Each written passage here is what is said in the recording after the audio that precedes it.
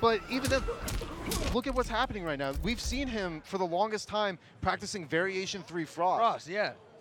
Pretty much right after ECT, went straight to the lab with Frost and has been playing her ever since. But now we're stick seeing with him it, man, because that character is a problem. He's gonna go right Okay. back to it. Like, Okay, so he is going to go with Variation 3 it's the Frost. mind games, dude. It's the mind game. I respect it. At this point, Me? he wants to be able to do really well. I'm going hidden cursor. I'm putting a blindfold on my opponent. I'm gonna freaking play Ring Around the Rosie, and then we're gonna Anything to confuse him. Yeah. But now, this is going to be pretty much the debut for Hayate's Frost here in the pro competition. So I'm really interested to see how this plays out. But he's going to be going up against Warlock Shang Tsung in the form of El Kukui. Right off the bat, he's gonna show the powers of the jump threes in this game, trying to get the plus range.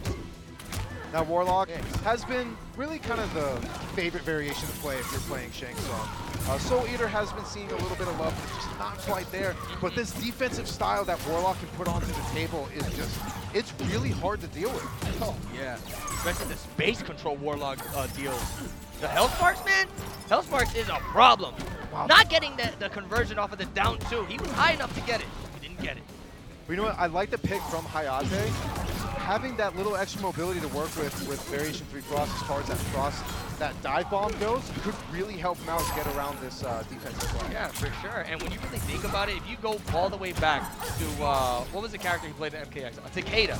If you go back to Takeda, look at his normals, Frost kind of reflects on that. The whole long-range spacing he likes to play. The essence is definitely still there, and especially with the augers that it just kind of controls. It's an added bonus right there. Plus 72 augers? Bruh. But I mean, look at El Kukui sitting up round one, going up against Hayate. Yeah, he's going up against the sorcerer right now. And that is matchup knowledge right there. He knows that he can use Hellsparks as a punish for Frost's projectiles, and he's okay with going with these little bits of trades. The damage is going to be in his favor. Yeah, look at that, just like that. Hayate's gonna even out the life with the zoning. But look, Shang Tsung's gonna get a little bit of it back with the life steal grab. I like what Hayate's doing with those frost bombs. The active frames on them is pretty much keeping El Kukui locked down and forcing him to not really throw out as many corpse drops as he might want to. Yeah. And you know, that's one thing. The corpse drop, that's something you don't want to trade with, nor take on chip. That duck was disgusting. That was insane. That was disgusting. Beautiful play by Hayate, answering back with the second round. Still alive in this set. Let's go. What a trade. God, he's gonna bust some cross shots out. We're seeing a lot of wake-up rolls out of El Kukui, and it has been working out for him. Punish! But he's not following up with it. Hayate gets to hold on to his defensive meter. That's a best-case scenario for him. Yeah, I don't know why El Kukui is advancing so much on him. He should just stay away and keep playing the zone game he's playing right now, because he's winning in the trade and the chips. And you see now, El Kukui is trying to get away from him. Down 4 Hellsparks, Hayate not biting. Oh my God! Little bits of damage, and now he's going to get opened up. You're going to keep him standing. Dude, these mids are killing El Kukui right now. He's just coming in relentless with the head pressure. Plus frames. And he's just trying to open up Hayate by any means necessary. Virtually the same on life lead. And just as I say, El Kukui finally gets some damage on the board, sitting with the life lead. Has the resource lead as well. Using the jump in, he's going to get the conversion! It's not going to kill, but Hayate doesn't have a lot of resources. No defensive meter at his disposal. Dude, one hit confirm, it's a fatal blow! Why didn't he let it rip? No! This is gonna hurt. Oh! That was a costly mistake by Hayate, not going for that fatal blow. My heart hurts, man. I'm a little nervous right now because the first and 2 setting, your boy Hayate. Yeah, this is it. And you heard Shang Tsung? It has begun. First and 2, MK11. Classic line. But now we're seeing a very rough situation out of Hayate. Holy cow! Being that, we just talked about how he spent so much time with Frost lately. Oh, he goes right back to your boy. He's going Aaron Black. He's going back to Aaron Black, but the confidence, no longer having confidence in what you considered your main in the beginning, and now being forced to go back on this, I hope he's ready for this matchup. El Kukui's in a really good spot right now. He's ready, man. We're talking about Hayate over here. He is ready to give him the rodeo. Now, El Kukui has been known to play other characters as well, correct? Yes. So El Kukui has a plethora of characters that he can pull out at any moment. But we're just going to see one more if Hayate takes this game. But this is Hayate we're talking about, right? You know, being so comfortable with a character Oh!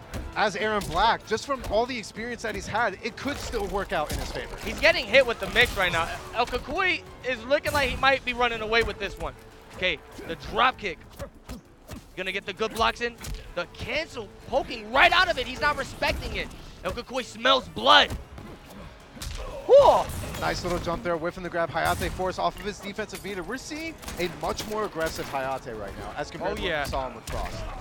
Beautiful punish from Hayate. The down two, these guys are savage right now. Who's gonna let the fatal blow rip for the round win? They both have it active. El Kukui's just trying to open him up, going for the defensive shimmies, the back grab. Not gonna kill. This is Chip in the, no, wait, what? No!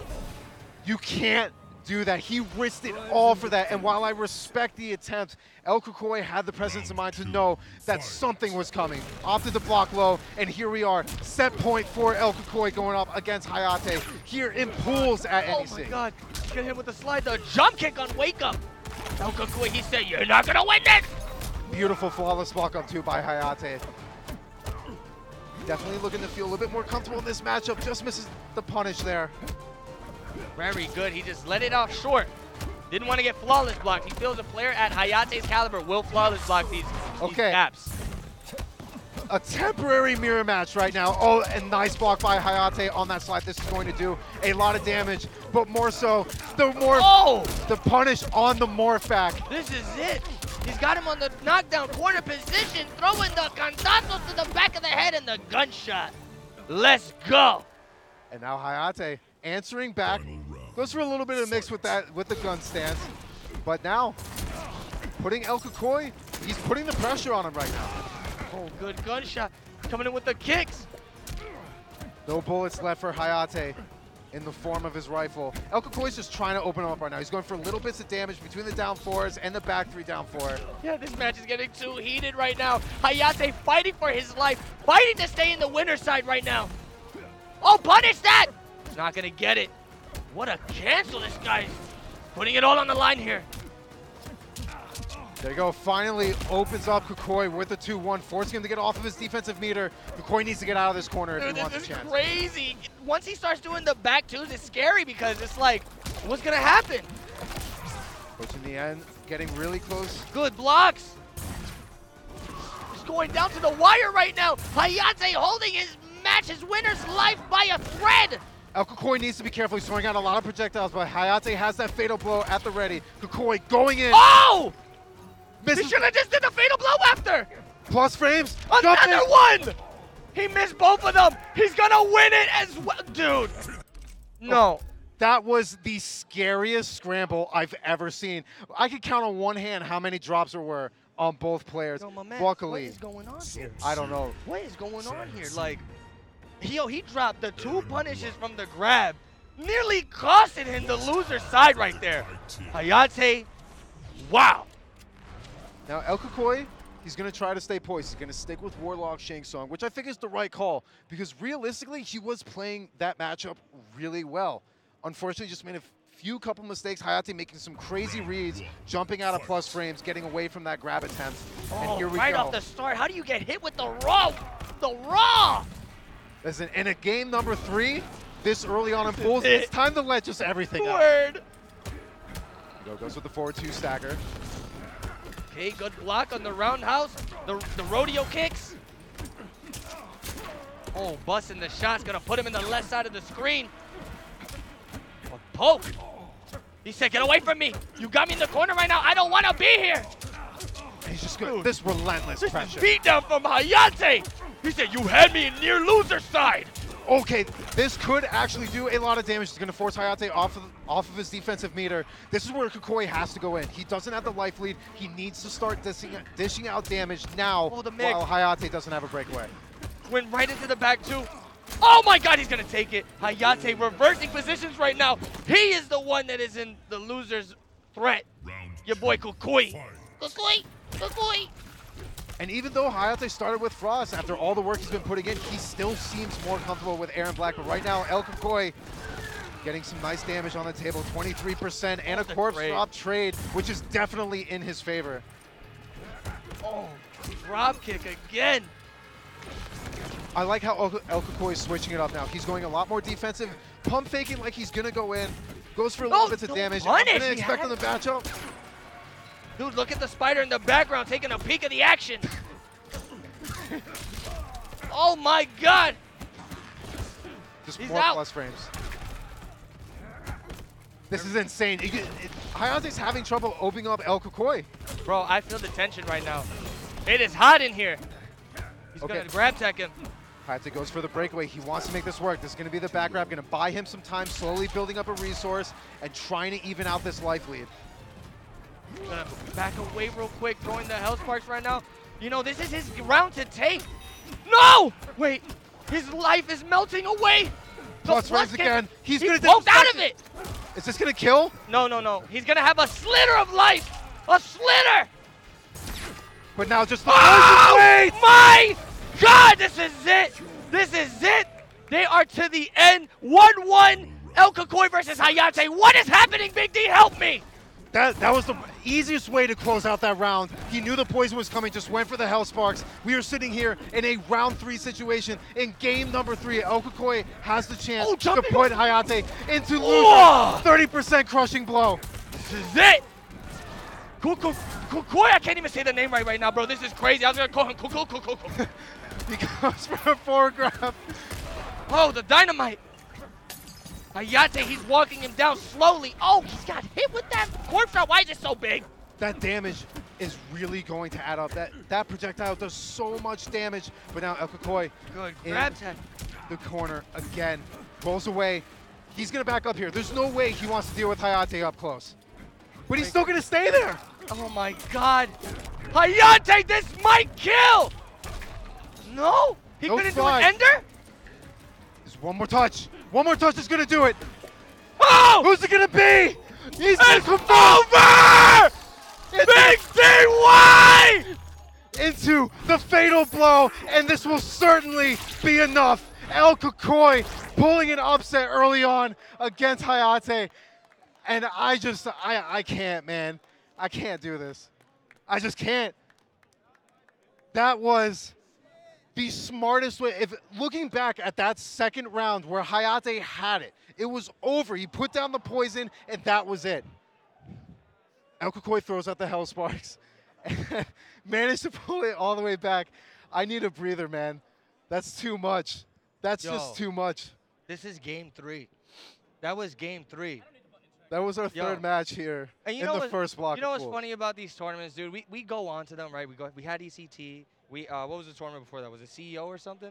Before ECT? Before ECT. No, CEO was a long time ago. But regardless, I mean, we have seen these matches get progressively more close early on. That's what I'm gonna say. Like these tournaments, it's like they just keep getting more stacked. And you gotta understand, with the points involved, this is do or die. Where's Hayate in these points? Okay, he's 8th in points, so I mean, Hayate's kind of safe. He's kind of safe. Yeah, but it's still not a position where you want to be in. No, of course not.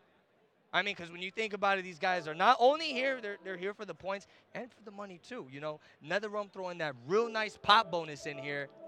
These people definitely want to get a piece of that. Now, if you're El Kakoi, you're feeling really good right now. So oh my God. I can't wait to see 100%. What else he comes up with. Because like we said, he has other characters at his disposal, but his Shang was looking mad strong. And as we move forward, we have Furious Pillar. The guy we were talking about earlier that, funny enough, pulled an upset against Hayate way back at CEO with pre-buff Kotal-Khan. Now Kotal, as we have talked about before, Kotal is basically, especially Bjorn. Now they bring Hayate's killer up here after Hayate got killed, bro. Come on. That's just not They did this fair. purposely. The Dark Souls boss, as you've mentioned, is Kotal-Khan. Yeah, it is in Bullock, but Ascension still got a lot of love. The character as a whole is completely different than what we saw in Furious previous Pillow plays Bullock? I thought he was the Ascension player. He plays a little bit of everything. Okay. I would like to mainly Ascension, though. But now he's going to go up against Sonic, who has been really, like, in the conversation here moving into NEC. Is he going to pick Collector? This is it. My heart is racing. We're about to see the highest level of Collector play. Collector. He's going to do it. Oh, my God. Fox is going to do it. Now, what's really cool is that in the form of Fox, right, they've been able to kind of have this little conversation. Oh, is Raiden potentially top 5? Is Collector potentially top 5? We're going to be able to see if they can put those words into action here. Oh, 100%. This is going to be a big statement for Fox. Look at that. You know, Furious Pillow skin. This is Conan the Barbarian right now. He said, Conan the Barbarian, I do not want to fight you.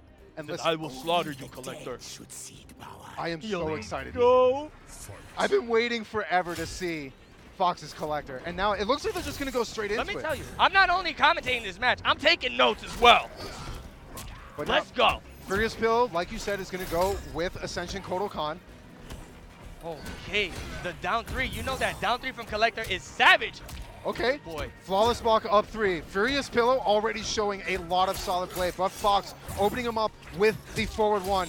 And this is party time right here for Collector. He puts you in a position where you got to deal with command grab Okies, everything. Fox trying to get that space with a down 4. Up and hitting him with a neutral jump 1. Oh my God, the hit confirmed. Okay. He said, give me the blood. Yo, he's coming in heated right now. Conan the Barbarian. I like what I'm seeing already out of Furious Pillow. Oh wow, nice reversal command grab by Fox. That was beautiful. Good plus frames on the jump kick. He's gonna knock him right out of there. SonicFox. He said, you wanna play like that? Let's go! Okay, this is gonna do a lot of damage. Furious Pillow, due to that roll away, is not gonna be able to break. Optimal! No, the command grab would have been optimal, but he went for the corner carry. I respect it. Furious Pillow, not out of it yet. 15 seconds on the clock. Holy cow. Fox knows. Yo! Oh, that's gonna kill! Furious 100 Pillow! Sticking the giant bacon sword into his stomach. He said, talk to him, ha! Boom! Bruh. And throws him right back into the mid-screen. That was a best case scenario for Furious Pillow. Now Fox, we all know the type of player that they are. Look, command grab. Look at how sneaky Fox is right now. A little devious Fox. And here we go. Fox. Already seeing adaptation. We're seeing a lot more command grabs. That command grab out of Collector is 10 frames, super fast. Look at, did you just see how he stood over his body, looking at him with fear? He said, I'm gonna kill you, Collector. You're mine. Now, Furious Pillow gets the back grab. Escape failed as well. The next grab that connects will do a lot. Very good. No conversion on the jump kick. He's got Furious Pillow in the corner right now. SonicFox. Very good stuff. He tried to go for the crushing blow. Fox tried to go for the crushing blow. Okay, this could be the start. Throwing him into the corner. Furious Pillow. Nice little scout there by the standing floor. That was dirt. Wait, but a drop! Not out of it just yet. Furious Pillow has a chance. One more touch from Furious Pillow, and wait! He could have confirmed and killed him! But instead, he's gonna get the grab, saving the crushing blow as well. Dude, wait, who has it loaded? Was it Fox or? Both of them now. Oh, both of them have a crushing blow grab at the ready. Oh, yo, Furious Pillow came here prepared for Knock and blood to be spilled. What a good crushing blow, putting him in the corner position. All that up to getting stuff very smart by Fox. Teleport out of the way. Oh my God. That is a costly input error. Furious Pillow. Dude, this is gonna hurt. We're looking at about 31% right there. Yo, SonicFox is on an elite pressure right now, but Furious Pillow gonna fight his way out of there. He's gonna meter burn it? Oh, he has no meter to get the extra damage. You know, Fox even just kept it unbreakable. Wait! He could have woke up with the fast frames. Okay, this could be something special here. Now he still has the ground crushing blow, but the down 2 scout by Fox. The explosive down 2 crushing blow. Yo! Oh God! I was not ready for that. Brutality combo from SonicFox. Let's go. Furious Pillow was like, yo, that was cool. I just got bodied, but that was cool. Now, that did go to the 3rd round, so you have to give a little bit of respect to Furious Pillow. That's not something a lot of players can do going up against Fox. No. I like what I was seeing from Furious Pillow, but just a lot of drops. Those drops were killing him. And also, there was a moment where SonicFox, he mistimed like a meteor or something, and Furious had a perfect time to wake up and punish him right there, but it didn't happen.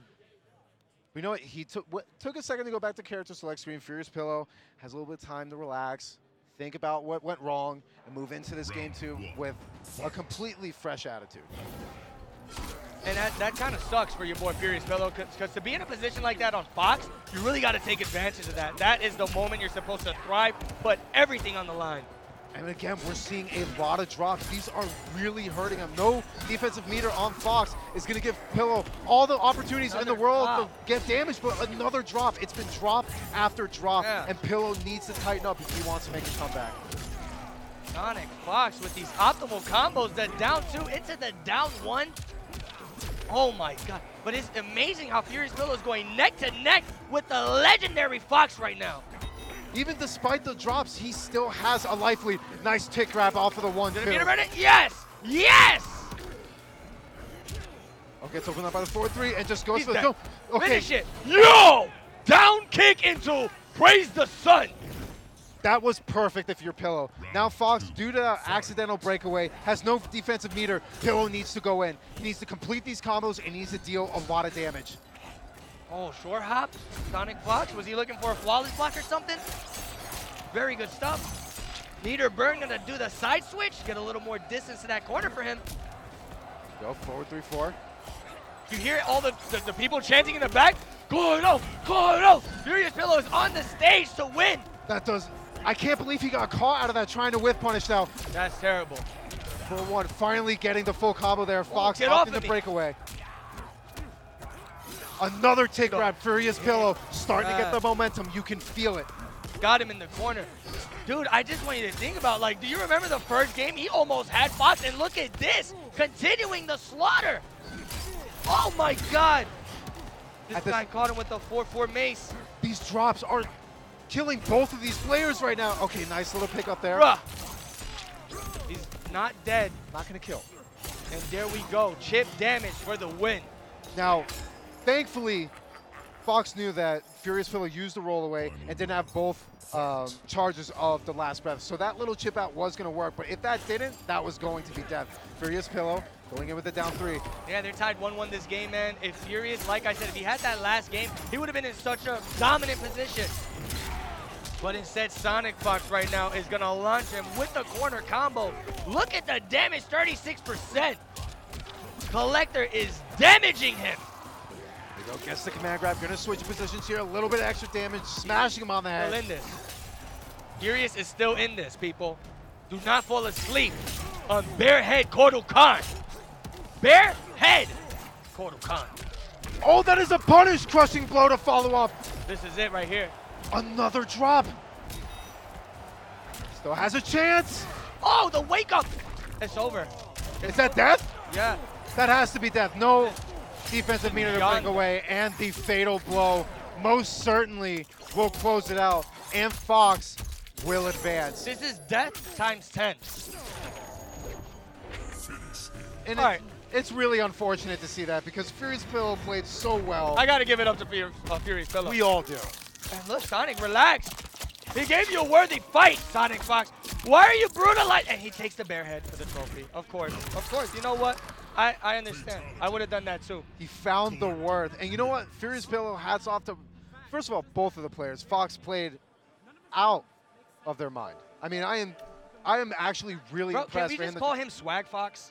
I'm okay with that. Yo, I'm so totally okay with that. Look, but even now, like Furious, Sonic is probably talking to Furious Pillow about what went wrong. Yeah. That's the type of person that Fox is. He's like, listen, Furious, you were trying to hit me with that big bacon sword, and I just ate it up. Goodbye. I feel bad because Furious Pillow played so well, but those drops, you can't make drops like that. That is going to kill you at that level of play. It's just one of those things where when you go up against a player like Fox, one drop, already bad enough, but we saw time and time again where it was 4 or 5, even 6 drops throughout. Even a round, I would even be comfortable saying, and you just can't let that happen. The drops were a little too much, and you know, it's especially against a player like SonicFox. I can't stress this enough. If you're going up against the best of the world, you need to be ready for it, dude. Get the nerves, kick him out of here, and really focus on the match because that is it. Furious Pillow, if he won that first game, who knows what would have happened? Sonic probably would have been tilted. You'd have been like, bro, this is Conan the Barbarian right now. But you know what, even Going more so ham. than that, I would have loved to see what Fox would have done going down a game. Yeah. Because they have so many other characters at their disposal, it would be interesting to see which character would come out next, you know? Exactly. But now we still have plenty more action here in this bracket. Like we mentioned before, we have Perfect Legend in this bracket. We have Gur in this bracket. We have Chris G, Combat, Doom we saw earlier, and Jelly Jiggler. Yeah, he's Formerly gonna be known showing as up. Tweety, now goes by Jelly Jiggler. How do you Has like a- the name change? Um, You approve? I approve of people making up their own decisions. You know, my own opinion is different. But, oh, okay, perfect. So we do have Gur on the screen. As we mentioned before, this tournament is everything for Gur. Yes. He doesn't need to only place top 8. He needs to be farther in the top 8. You can't just place 7th and then make it into the finals. No way. This is one of the things you're going to be hearing a lot from us tonight. Pretty much from us, the other commentators as well. Last chance qualifier is an interesting situation. It is honestly not something I personally would ever want to be put in. No, because wait. then if you don't place here, like let's say for example, if worst case scenario, Gur has to make it to LCQ, you have to win that, and then your reward is going up against the first seed in the LCQ. Not exactly the most favorable situation you want to be in. Yeah, so Gur wants to place here. There's definitely too much on the line at LCQ. I agree 100%. Like wherever that's gonna take place, whoever ends up going there, that's just like everything is on the line right there. There's no second place. There's no third place. It's just first place gets the spot. All right, they're going for the button check right now. And now, perfect. So I've been watching Gur play a lot lately. He's been making pretty much the complete switch over to Eternal, which is one of the new variations that were added along with the rest of the Variation 3s a couple months back. We've had a little taste of Eternal from ECT in the likes of Combat, who I'm assuming we'll see at some point very soon. But now that Gur is playing Eternal, I'm interested to see how well he meshes with this variation. God. Gur with Garrus alone is already scary. We have seen that time and time again since the beginning of the pro competition. Yeah, now he has access to ridiculous plus frames. He has access to teleports. He has access to a lot. This man is about to go ham with Eternal Garrus. Get hype, people. We got Eternal Garrus. And you know what? We might as well just call Gur Garrus because this man came here It's Gur. looking like the true Garrus. Listen, it is Garrus right now, but he's going up against Shang Tsung. This has been kind of like a back and forth matchup. I've seen a lot of people have a lot of different opinions to it. But we'll have to wait and see what happens with Gur's new switch to Eternal. Oh, very good. That's the plus frames right off the start. Okay, so this is Arm Kratos. I've heard a lot about him. I'm really excited to see how he goes up. This guy's an online god. Yeah. He's destroyed me in Combat League more than 700 times. I'm tired of it. And now he's here in the pro competition NEC 20. Gonna try to give the works to your boy Gur. See if it happens. Wow, the body splash.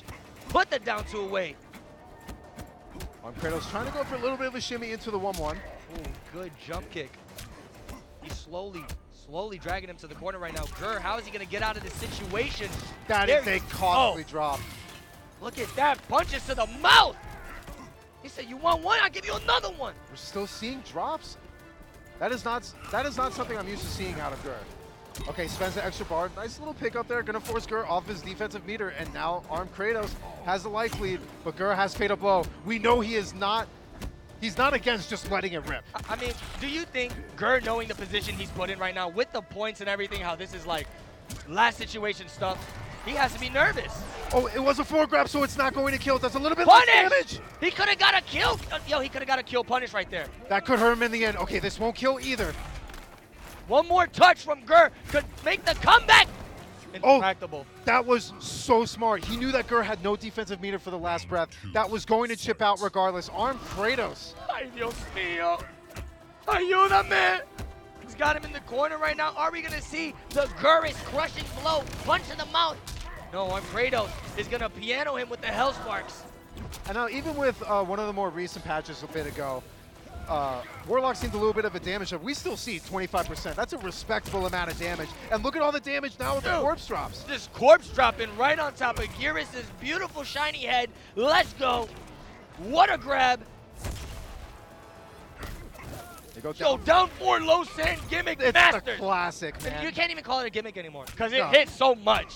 It really is like a legitimate mind game because then you can move into other sorts of layers. But here we go. This is a Straight crushing to the blow. core. Is it? Yes! Still not going to kill though. Arm Kratos. One touch in the fatal blow will do a lot of damage. Could potentially even kill now. That was actually insane. The sequence that just happened, he tried to do the forward 3, but Geras' forward 3 shut it down. Oh, no, vice versa. Sorry, opposite. Reverse what I just said. Please. Listen, and thank you. Still way too close for comfort. Granted, Gur got that second round in there. Arm Kratos is still playing really well. It always seems to get Gur off his defensive meter pretty much as soon as he gets it, and that's a really good thing if you're going up against a Geras player. Yeah, look, is he going to take teleport right out of the corner position? Genius stuff from Gur. He's setting up these clones in such a way he can utilize them perfectly. I like how Arm Kratos is always at the ready. Okay, that's when you know that it's time to bring out everything. Yeah, he's going with the low mix, overhead mix. Oh, misses the drop there. That is really costly. Oh, he got the counter hit. He didn't commit. You know, forward 2-1-2 is such a great move. Like, even on hit, you can. Oh, right to the leg, 34%. Gur stealing the life lead away. Finish it. Is he going to finish it? What is happening? This is war. This is a war. Oh! You knew it was coming. So smart. Roll out of the corner right into the fatal blow. Just barely trip guarded Arm Kratos. And you could tell by Arm Kratos he's not happy about that. No, he's not happy. He's analyzing the situation right now. He said, you know what, Gur, you're really good, but it's not over yet for me. I like it a lot. Gur staying composed. Both of them taking a little second to think about the situation that's going on. Let's see if Arm Kratos can readjust. And even then, you could look at Gur's expression as well. He's not happy about that either. That is way too close for comfort. We talked about before how Gur is one of the most passionate players that we have. There's a lot riding on his performance this weekend, and you can tell in his face that it's really showing. I'd be shaking right now, bro. I'm shaking already. I would have been pissed myself. Oh, very good stuff. He's got him in the corner. Arm Kratos. We're already seeing a more aggressive Arm Kratos coming out of the game. Yes, and did you just see that? Gur hit the flawless block on the jump kick, but did not have no meter to flawless up to it. From what I saw, like I've been saying, I've been seeing Gur. He's been working a lot on flawless blocks, but we haven't seen those reversals come out of him just yet. And Arm Kratos is running away with this round right now. A very comfortable life lead. There's the flawless block. Yeah, he had the meter now. He said, here you go. Special delivery.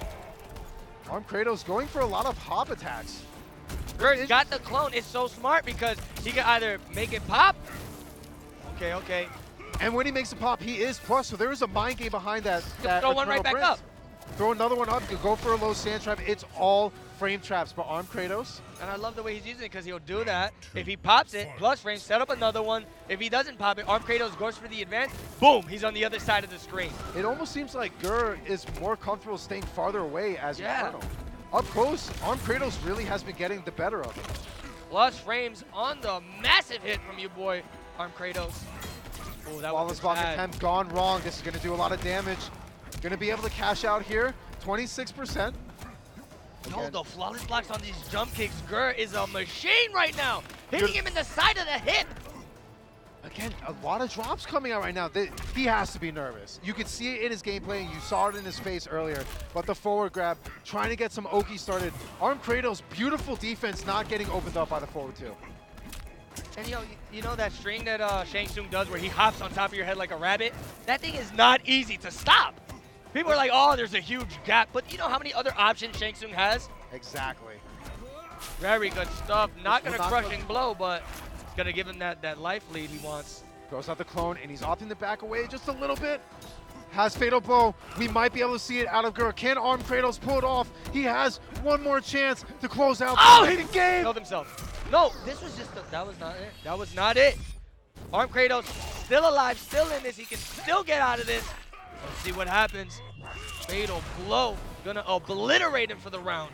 That was the second time that Arm Kratos went for what looks like a flawless block reversal attempt, and it just didn't pay off.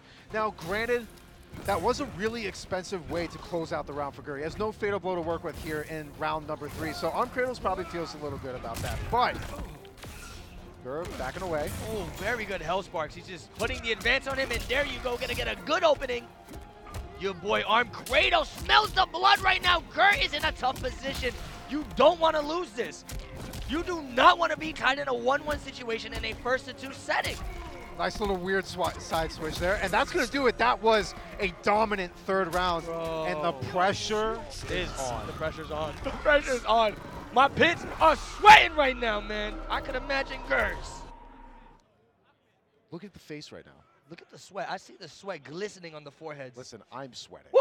All right, I think everyone in this vicinity is starting to sweat, man. There's too much stress on the line. Even for me, I'm retired and I am stressing out right now. Dude, I didn't think being behind the mic in the pro setting was going to be this stressful. Like, not much. I low-key feel like I'm fighting these matches sometimes.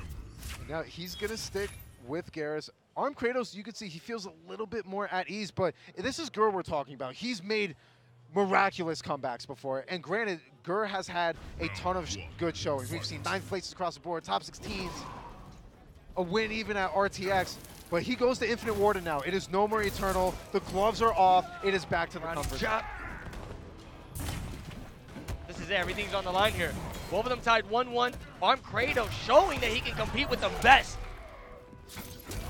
Wow, what a trade on there. But Kratos is going to take the bigger damage on that. What a short hop on the corpse drop. I like that, and those are the little micro decisions you're going to have to make to stay away from little bits of chip damage. Those are going to add up. The majority of this round has been all chip damage. Nice little scout with a down 1. Oh, the grab tech. Bro, this is the original Shang Tsung right now. Oh, and there's the match of knowledge. Flawless blocking that second spark and getting the low sand trap punish. Gonna get a nice conversion off of the Hell Sparks. Coming in with the snake strikes. Here is just gonna dash up, grab him with the hammer slam. Zyrax in the back right now being tortured by the manufacturers. Oh my god. Gur has Fatal Blow again. It is such a scary tool to have. He could have even used it there and possibly close out the round. Gur, any sort of hesitation is going to make him lose this round, and there it is, opting not to use the defensive meter. And Arm Kratos. Round 2, fight. This is unreal right now. Are we about to see, I have to call this an upset, right? It has to be an upset. This is gonna be the second upset of tonight. The second upset of tonight, people. Go a little bits of damage on the forward 3-2. Oh my god, that fist, I felt that one. Right to the face. Okay. Rushing blow karate chop. He needs to use it. He wants to keep that life lead nice and early, and this should even be able to close out the entire round. He's taking it, gonna tie it up 1-1. These matches have been absolutely insane. And now both players, this is how it's gonna go. 1-1, last round. Fatal blows are ready for both players when the time comes, if it comes. Expect to see a very slow start to this round. Oh yeah, definitely, look at this. He's ducking, waiting for the perfect moment to strike. Arm Kratos, he's fishing it out. He said, I need to put the pressure right here. Gur is feeling the heat.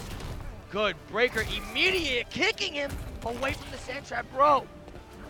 This is looking really tough for Gur. No defensive meter to work with. Arm Kratos is all over him right now. The hit confirm off of the shimmy.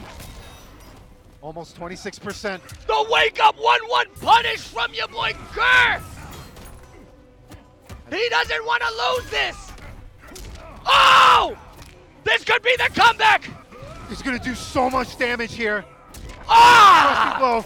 Almost 44%. One more It's gonna do it! Bro! Arm Kratos sending Gur to losers with the anti-air fatal blow. And Gur, the dream starting to slip away. Arm Kratos walking away with the win, and now Gur has even more work to do.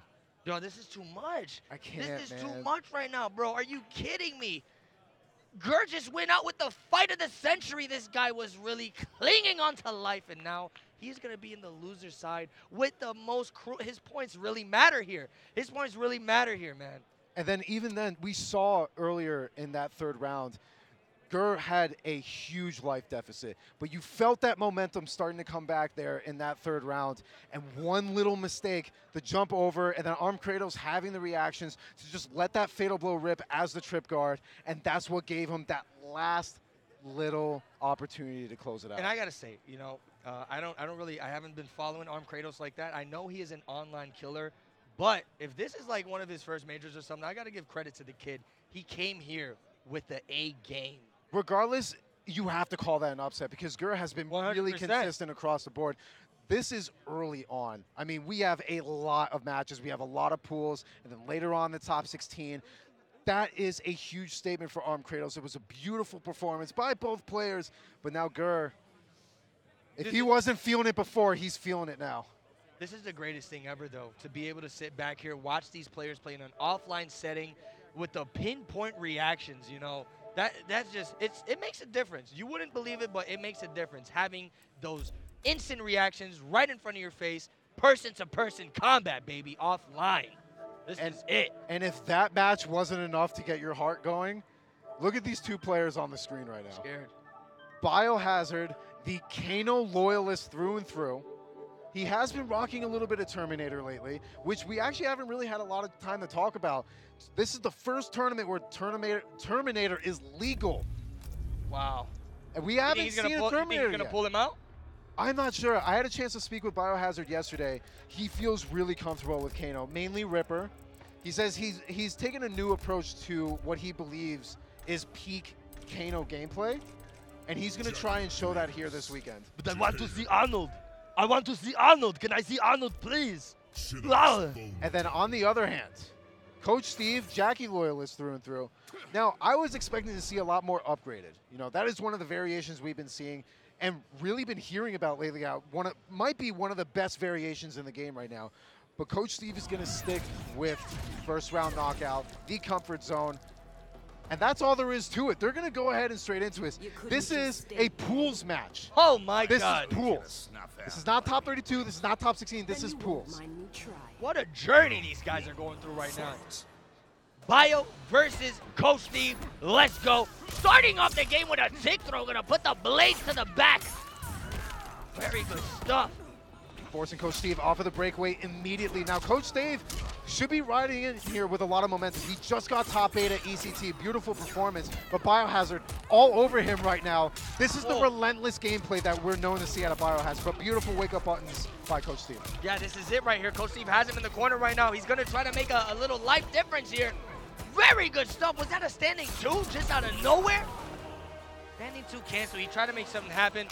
But, you know, Kano is a maniacal character. Like, literally, he just starts ball rolling all over the place when he has you at low life. He is the epitome of a snowball character. If he gets going, it is so hard to stop. And that is Bio's specialty. We've seen it in countless characters in past NRS titles as well. And just look at what's going on right now. Crushing the skull with the kick. Very good whip punish. Coach Steve needs to make this work. This was actually a really fast game. The way, look at this life lead he has. That was so fast. Kano just killed her with just perfect positioning. Biohazard to say. Well, you know what? Bio is Kano now. This is what I expect to see out of Biohazard. He's either going to steamroll you, or it's going to end up being a super long match where he usually doesn't feel nearly as comfortable. But you see that momentum is just so hard to stop. Coach Steve is going to go right back into it. Yeah, he went right into it. He should have took a second to think about it real quick. Okay, the overhead off the jump in. Down one, another overhead. He's just trying to straight mix her. So a lot more staggers out of Coach Steve. Very smart, very smart. Down one into Kano ball. Maniac boys. That was literally a bait on the up-3 wake up and then catching him with the follow-up, knowing that he wasn't going to be able to break out. A respectable amount of damage as well. We got the interactable in the back to lead up for a nice tick throw setup. Oh, no punish on the Kano board. That is super costly. That is really bad, actually. He has him in the corner. One more touch is going to do it for Kano, for Biohazard. That was the last breath. If he makes the comeback on last breath, I'm going to flip out. But how is he going to be able to do this? He needs to be able to keep it close. He's going to lock it up. Oh, no, oh, my God. He should have went for the fatal blow and gave him a better position with that one. He probably would have been one touch away from death. A chip situation instead. And now Biohazard, as quickly as the set has been going on, is already on set point, going up against Coach Steve, who is a super strong player. But now Coach Steve has the corner control. Wow, he sold from the range he threw it. The kick tagging him. Oh no, the headbutt. Very good. Down one into the Kano ball. And another missed punish. There we go.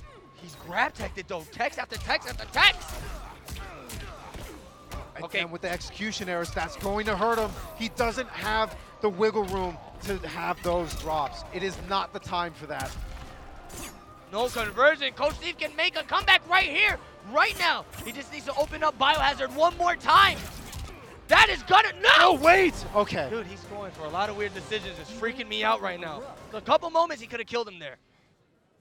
Coach Steve needs to tighten up a little bit, man. These are way too close for comfort. That was a beautiful whip punish on his down three. Continuing the pressure right now. Coach Steve, another one with the reversal. Gonna launch him with the stanky leg. A stanky leg.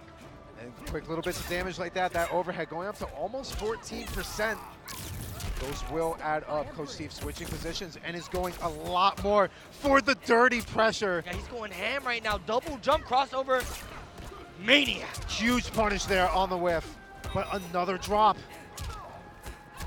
Yo, this is crazy. He has him in the corner. This is relentless pressure from Coach Steve right now. It's looking like an onslaught. And that is definitely going to be able to do it. A crushing blow just for style. Are we going to get a brutality? Let's see it. Please. Oh, No. in the drop. Again with the drop. Can't even give us the brutal, man. But now, I really like the adjustments from Coach Steve there. He really settled down. He actually started playing a little more like relentless there. You know, I figured he said, Kano, you want to start ball rolling all over the place? I'm going to give you the same treatment. Take all this sporadic gameplay, baby. Hold it. and it's just like what you were talking about. He switched his gameplay up completely. Coach Steve went a lot What? more stack. All right, now we finally get to see it. Wow. Finally get to see some Terminator in here. Arnold is on the screen right now. What is happening, people? Now, the big talk with this character, while some people might say that the character's neutral is a little bit lacking, this is absolutely another snowball character. He touches you twice, maybe 2.5 times, you're dead. It's over. The round is over. Do you think Arnold is at home watching this right now? Going, yes, kill him, please. If he, Kill him. If he isn't, that is a Can I missed commentate golden like Arnold? opportunity. And then you do whatever you I'm want. going to shoot him with the double pump. Now I'm getting pressured by Jackie Briggs. I hit him with the overhead. Backbreaker. Okay, I'm I done. can't. I'm done. All right, so now Dark Fate is the variation with the running man stance, and this is just all mixed. And look at that, completely melting the life bar. First round is gone. Chill out. I can't. Chill out. Yo, what? Wait, what just happened though? Are you kidding me? He's gonna start off with the jump three. This dude, Arnold, has him in the corner right now. Oh no. Coach Steve is gonna get right out of there. Giving him the Muay Thai beatdown. Jackie Briggs special. Kickboxing him. And finally gets the full combo. This is the Coach Steve that we're used to seeing. Locking Bio down in this corner. The pressure is too much to handle. Oh now. my God! I This, think I just caught a shotgun shell to the waist. that is going to do a considerable amount of damage, and now even has the position. Beautiful. That's the full punish right there. Is this gonna take the round? No, breaker. Oh my God, he shut it down, Big D. Help me. This is not going to kill him. One mix will do it. No goes for the mid. Okay, ducks both the highs. Has to inch his way in. Needs to be careful. Bad grab will certainly close it out. And Biohazard with a surprise Terminator pick. Finishing it with the I'll be back breaker. Unbelievable. One of the sickest outros in the game. Why are we skipping it? I want to see the T800. Yo, but let's go. Really good stuff from Coach Steve, man. That was just wild. That was just wild. Dude, every single match so far has been a cannon match. I don't know how much more of this I can take, man. I'm sweating. I'm pretty sure my shirt is going to be drenched. in Where's the the next napkins? hour. God.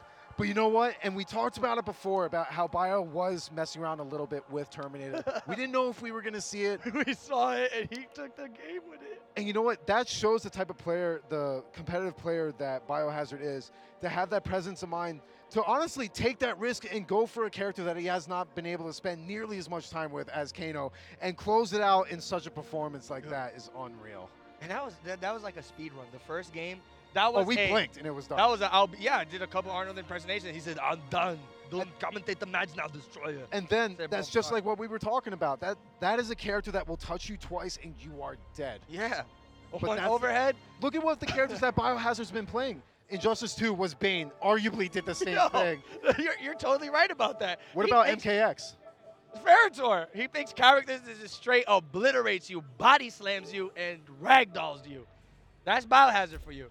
Look at this. He's Okay, gonna go collector. I know there's a Nagnadin outbreak right now. The collectors are on the loose. PL has been known to play collector, plays a little bit of Kung Lao as well. And now El Kukoi, as we saw earlier, just fresh off of a beautiful upset against Hayate. This is going to be good. Yeah. This could honestly go either way. PL has been putting in a lot of work, has been spending a lot of time with a lot of different variations. At ECT, we saw him bring out Variation 3 Kung Lao. Arguably doing pretty well, ended up going back to Lotus Fist at some point. Oh man, this is gonna be actually wild right now. PL is gonna have to go up against one of the dark horses of this bracket, honestly. Kukui. Yeah, now, while we know that he has been a solid player for a while, we weren't expecting an upset like that. Yeah, this is insane. I don't understand how we have Hayate and Gur both in the loser side of this pool. This is kind of opening the doors for these two guys right here. Perfect Legend and El Kukui, they need to take full advantage of this situation and ride the momentum to winners finals or something. You want to talk about pressure if Gur has to face Hayate in losers? to Oh get out of my that pool. God! I Everybody's low-key want to fantasy pull up the bracket? bracket to see that if it's gonna happen. This is gonna be insane. People, go to Smash GG. Find out for yourselves. It's about to be a bloodbath in this pool. The brackets are updated live, so make sure you can check those out. Just type !bracket. You will be able to see those Yes. in real time as we get this next match underway. Button checks are just about done. We are going to see Warlock Shang Tsung out of El Kukoi. And then, like you said, Collectors are out here, dude. I'm telling you, SonicFox came through with the collect. He went to Nagnadin Prime, right? He went to the Nagnada race land. He said, "Listen, Nagnadins, I'm gonna need you guys to shape up. You are top tier. You're not low tier. So stop giving all that crap out that you guys suck, and let's go. Let's invade NEC and give it a show." And seeing Fox putting on the performance that they've been able to do with Collector is a huge statement. Just for the character alone and the community to say, hey, the tools are there. Yeah. Maybe you just got to switch up the variation style a little bit, but it is there. And here we go. El Kukoi going up against PL. Very It is nice time stuff. to see. And you know, one thing about SonicFox is he wasn't really teleporting too much. He was playing it so perfect and crystal clear. Let's see if your boy Perfect Legend is going to be able to do this with the Collector. Very nice 4-4, going to knock him out of the air. Oh, that was a really close. Almost was in range to get punished with. Ooh, the down one command grab. Tagging him, he should have committed. We're already seeing a completely different playstyle Collector than what we saw out of Sonic. We're seeing a lot more defensive, really kind of more interested in staying far away from him. But El Kukoi's just going in with these 4-2 strings. Tried to fish for that flawless Another block. command grab from your boy Perfect Legend. What is he going to do? Hitting his up 3. Oh no, that was the up 2. Knocking his up 2 out of proportions. Goes with the forward. Whoa! Shutting it down completely. Put the foot away. Just controlling that mid-range. That's exactly what Collector has been in the conversation, at least, been known to do. Jace taking a step back right now. The Hellsparks is gonna launch him. PL in a really good position, up around. He needs to ride the momentum. That's it. That's what it is. Beautiful punish there on the whiffed second Hellspark there, forcing El Kukoi off of his meter. Plus frames. That was a beautiful sequence of strings right there. Honestly, El Kukoi's just getting caught by these 4-4s, and the damage is really starting to add up. Yeah, man. Another command grab. Walking him slowly to the corner right now. PL is on such a good game right here. God, and look at the damage. It's insane. 34%. Oh my God. That could have been his chance. That could have been El Kukoi's chance right there. Even the spider, he's leaving the scene. He said, "You didn't punish? I'm out." You can't. Did you see that? The spider left once he dropped the punish. All right, so Almost no doubtly, they're just letting the players know to lower the health bars. There was a little situation. I did see that earlier. I thought he went up there. He was like, hey, PL, can you win next time? Wait, who won that? PL. Okay, you know, I'm obviously not watching the match. Listen, that was a beautiful performance out of PL. Coming out of ECT where he went with pretty much all Kung Lao, Variation 3, Variation 2, whatever it was, and had a solid showing. But he's been putting in the work with Collector ever since ECT came to an end. And we just saw before, El Kakoi is not someone to be messed with after what he just showed us against Hayate. But now PL's up against the guy who put Hayate in losers. I already told you, man, the Knocknadins are here. Maybe they did have that conversation. Sonic had a talk with the elder Knocknadin. I'm talking, this dude came through, bald head, had a gray beard touching the ground, and he said, what brings you here, SonicFox? SonicFox said, yo, listen, my mans, you're top tier. And he said, okay, so leave. And just like that, and the word spread like wildfire. And we've seen more Collector already than we've seen, I would even say, throughout more than half of the pro competition so far. Yeah, it's literally like, I think already half of it has been Collector. Half of what we've seen How has weird been is that? Collector. You got Collector main on commentary. You got Collectors all over the place. I brought them in my backpack.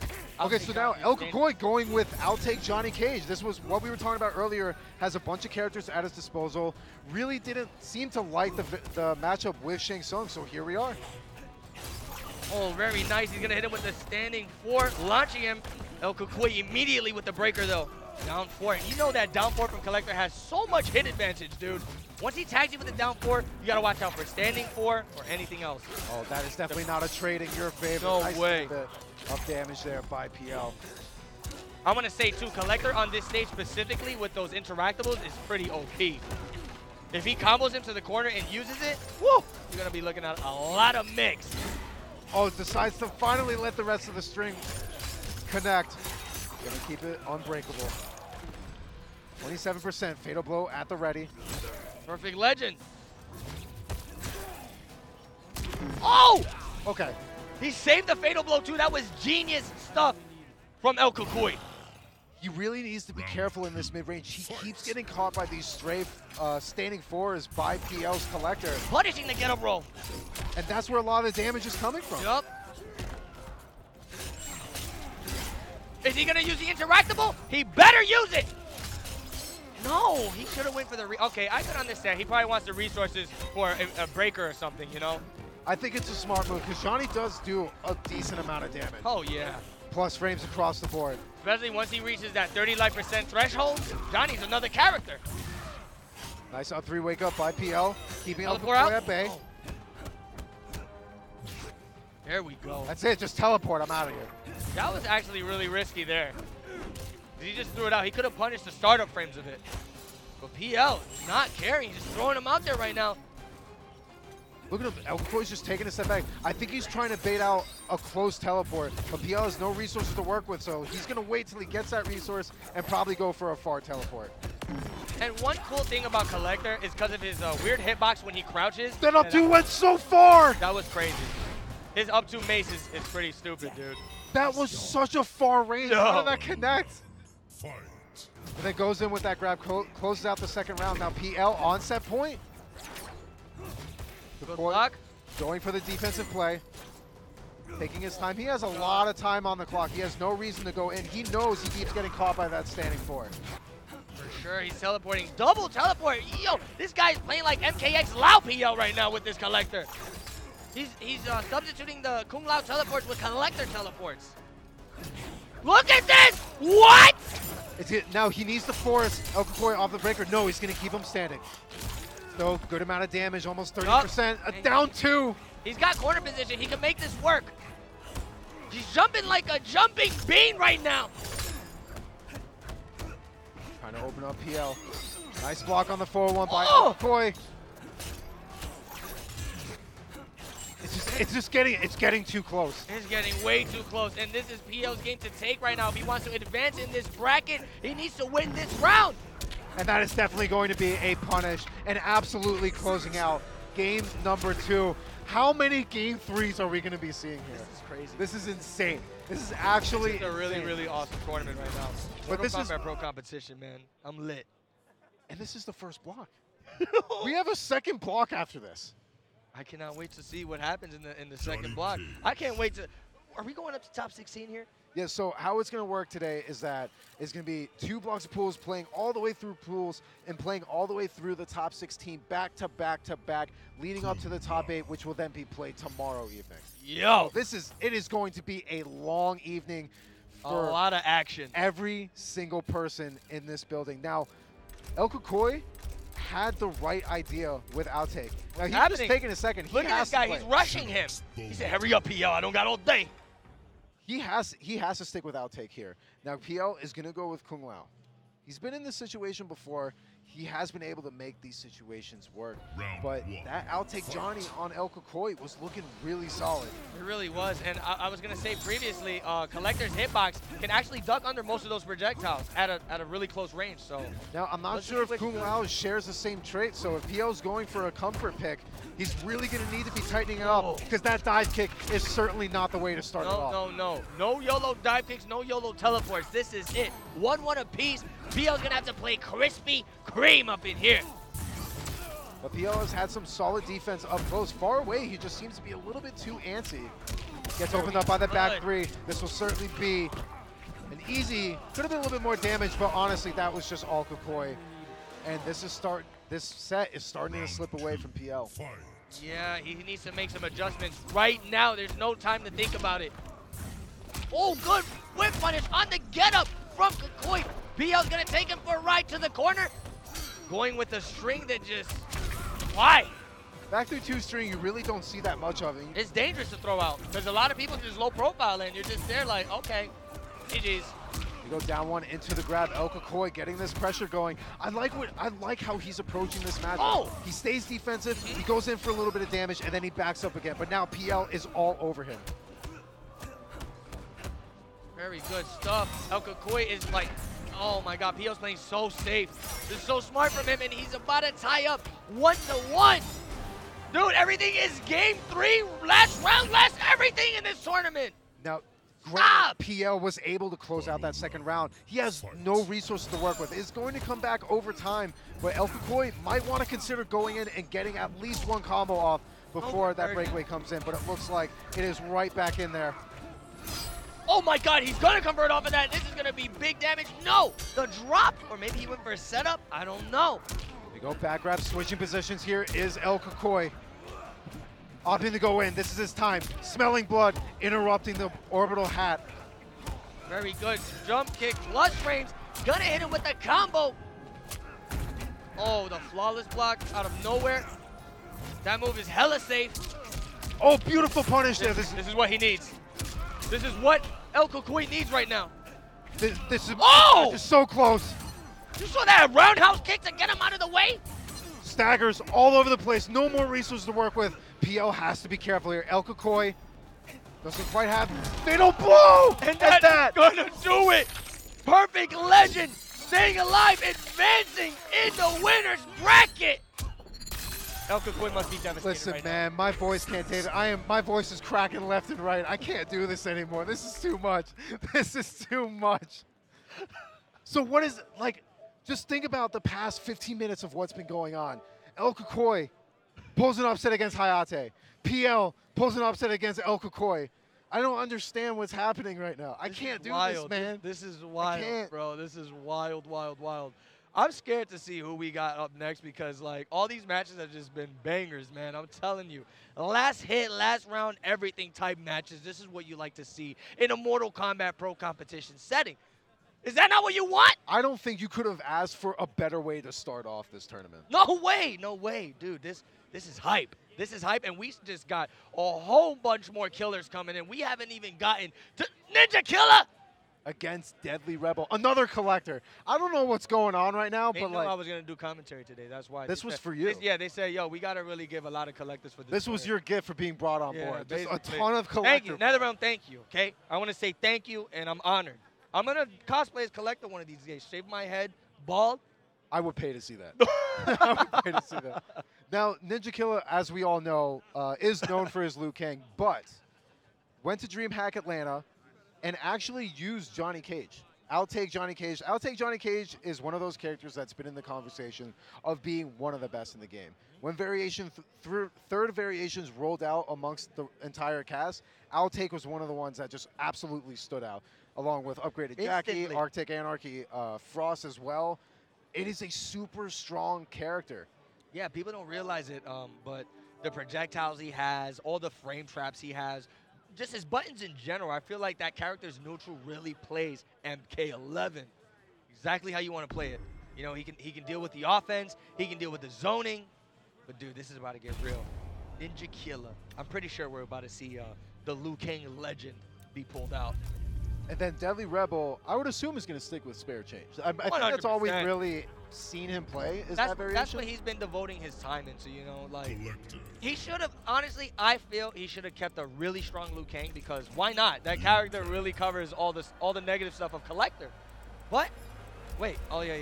Okay, so he is actually going to go with Liu Kang. Maybe he's not ready to bust out the Johnny Cage. Maybe he just prefers this matchup. Yeah. But we'll wait to see he how wants this is going to play out. This has to be a little bit farther in the pools at this point. Yes. Has to be. Bro, Ninjakilla wants to turn it up for everybody in the chat right now. Get hype! We got Ninjakilla versus Deadly Rebel in a button check. This isn't the match, so I got hype for no reason. So everybody reduce the hype, and we'll relit it. Listen, seeing these two players on the screen is Yeah. enough hype for anybody. I got mad excited. Look at Ninjakilla right now. He really looks like he's into it. Looking like this is the grand finals. Now, real quick, going back to talking about, you know, Final Combat and the point system, Ninjakilla is sitting here at 5th place with 830 points. He's essentially guaranteed. Collector. Oh, So so that even puts if him he in has- 5th. That puts him in 5th, dude. He's really set. Yeah, he's pretty much good for the finals. So he has a little bit of wiggle room that maybe if he wants to test out a different, you know, character or maybe a different variation. But he doesn't want to. He's been consistent ever since he came into the offline scene, winning DreamHack Montreal Yeah. and then winning DreamHack Atlanta as well. Round While one. that wasn't a pro competition event, still a really solid performance. Yeah. And here we are He's gonna with start it off. Liu Kang. Oh, what a trade right away from your boy, Deadly Rebel. He's going to come in with the forward 3 shenanigans. And you're already seeing the respect of that mid-range. Goes with the 4-4. Okay, the mace to keep it safe. And look, Deadly Rebel knows he's going up against the best of the best. Escape failed. He's in trouble. This is a really good start for Deadly Rebel. Yeah, he has the chips loaded. Oh, One cool thing about Collector, too, if he wants to let it rip, he can let the crushing blow rip off Bola, off a captured Bola. That is a lot of really good and you know what? That might be something he ends up doing just to close Yeah. out the round, because this is certainly not where he wants to be. Staggers across the board. Ninjakilla. Plus frames. Yo, he clipped him right out of the interactable. Unbelievable. And this is going to kill.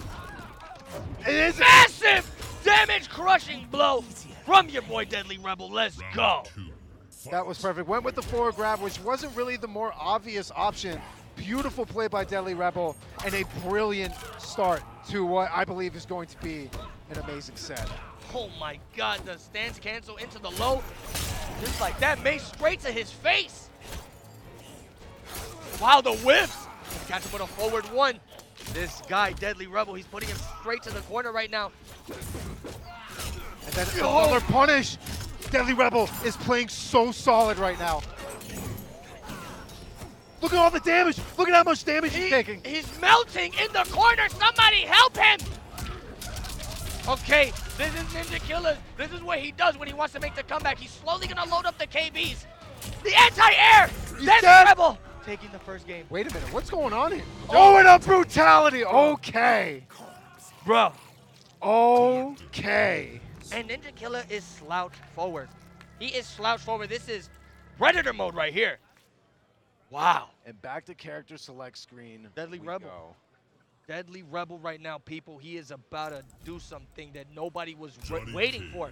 I told you, bro, the Collector outbreak is The here. hourglass. This is it. They better turn this tournament into NEC Collectors. Now, we've seen Ninjakilla on the stage plenty of times before. He always has the same expression, but at the end of the day, he is not in a good position right now. Granted, he has now made the switch to Johnny Cage, not Altig. I think I saw him go with Showstopper. Yes, he did. What? He just threw a vial right in front of his face for the start of the match? This man is disrespectful. Oh, what that a was- whiff punish. But he could have got a little bit more damage, I think, even if he just went for the shadow kick since he didn't have the offensive It all bar. makes sense now, too. I think he went outtake Johnny. I mean, he went Liu Kang because he doesn't like the matchup. There's too many whiffing issues with Johnny Cage against Collector where he said, let me just eliminate that. But look, go into it anyways. Beautiful with the whip challenge. punish. Launching him, very good stuff. Gonna shadow kick him to the corner. Ninjakilla. Ooh, he said, put the vial back in your bag, please. And just so much damage off of basically like every single touch. Nice challenge on the bullet cancel. And that is the Ninjakilla that we expected. Round 2, fight. We're gonna have to wait to see if Deadly Rebel can make any adjustments here. He seems to be a little bit lost up close, and just this pressure is too much to deal with. The 1-2 auto shimmy. Very good stuff, poking like a maniac right now. Ninjakilla looking for the opportunity. And just like that, Deadly Rebel's gonna catch him with a grab. Forward 3, keeping the distance close. Yo! That whip punish from Ninjakilla. The reactions from him right now. The fundamentals are just too on point right now. This is all Ninjakilla right now. Honestly, has no reason to even go in. He'll take the time. He's got 54 beautiful seconds on the clock. And he'll Killa make gonna them hit all him. work. Very good stuff. That was a lot better for him. He's gonna take that really easy and clean. Deadly Rebel's thinking about it. He said, oh man, go back to Liu Kang. And bruh. That's going to be... If you're Deadly Rebel, what are you thinking right now about how one-sided the matches were and they just kind of like switched spots? First, Deadly Rebel took in the entire match, and now Ninjakilla's returned the favor. Round 1. But he's sticking with Collector and Spare Change at that. Again, another game 30. Escape failed right off the start. Deadly Rebel is gonna, this is exactly how it went well for him last time. He had the escape failed ready. All the chips were in his favor. No, it loses it. That was Should a have beautiful, played it smart. that was a beautiful grab. Take Another grab. one.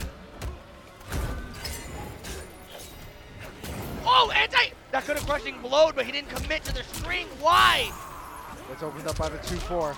You know what it is? Sometimes when you try to throw down 2 too fast, you'll get a standing 2 accidentally, and then you don't get the conversion. Very good. Going with the 1, 2, 3. I don't even know what's the string, but he's coming in. There you go. Another escape fail. He's got it again. That's going to help him because the life lead is not really too much in his favor, regardless of the little bit of burn damage. Oh my God, do not whiff while somebody's on knockdown with the Collector. You will pay the price. Yo! Beautiful defense. This That's is going to gonna kill. kill! Wait a minute. Deadly Rebel. Match point. Right back to what we saw from the first game, sitting Biggie, on match set point. point. Round 2. This is too much, fight. man. This is too much. Under the projectiles. Ninjakilla still staying poised. No, Deadly Rebel needs to calm down. He's jumping back. He's freaking out a bit. Another escape fail. He gets 2 directions. Remember, people, he gets 2 directions. Crushing blow. But now, Ninjakilla knowing that he might take that direction every single time. Down 1, Shotel Fury, amplifying it to switch aside. And he's just going to back up here. He doesn't want Okay, to he be got hit anywhere from the near. fire. Beautiful 4-3. Ninjakilla's gonna make this count right now. Do the side switch. He wants the corner position. He wants to put everything in his favor. That could have down 2 crushing blow and it could have been over. Nice jump kick, air to air, and a little shadow kick to follow. That is definitely going to be death, but doesn't get the amplify in time. One touch is the fatal blow. Is gonna do it right here, Big D. No! He should have held it!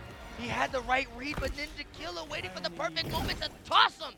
In round 3 of game number 3, Deadly Rebel on the verge of possibly pulling an upset, but Ninjakilla is not ready to give up. Deadly Rebel opening over with the 4-1, a lot of damage being dished out, goes for the setup. Oh! Catching the roll! Deadly Rebel! Oh, and the grab tech, so the crushing blow grab is gone. And down 2! No! This is too much. Ninjakilla, 35%. Oh my God! He has him in the corner. Deadly Rebel's gonna down 4 out of there. Another escape failed. One more could do it for him. It is getting so close. Gets opened up by 2-4-4 again. Is he going to get opened up? The shimmies, Oh. the pokes. No! He doesn't confirm. He's dead. It is over. The miss hit confirmed by Deadly Rebel will cost him that set. And even Ninjakilla is smiling. The dream is dead for Deadly Rebel. Beautifully played by Ninjakilla. Even he's smiling at that. He knew that was not his set. Yo, my chest hurts. That, bro. Yo, I thought, wait, when he caught him with the 1-3, I thought he was gonna fatal blow and finish it. It was it. That was it. It was Why? GG's, shake my hand, fatal blow. It is done. Why? But he didn't go for the hit confirm for whatever reason. Maybe just the nerves were too there. My head is spinning because of that. I'm like confused now, dude. That is the worst. You hate to see that sort of thing happen, but at the end of the No. day, it is what it is. Did you call Ninjakilla. that a choke? That was a choke. I think that was the biggest choke in the pro. Actually, you know what? I think I had the biggest choke against Cusco at Combo Breaker. Never mind. I take the award. We don't want to see the replay of that. I remember that too. But that was That was his life. It was like that. And I didn't. back in the golden days, huh? Mm-hmm. But beautifully played by Ninjakilla and Deadly Rebel. It is unfortunate to see Deadly Rebel sent to losers like that.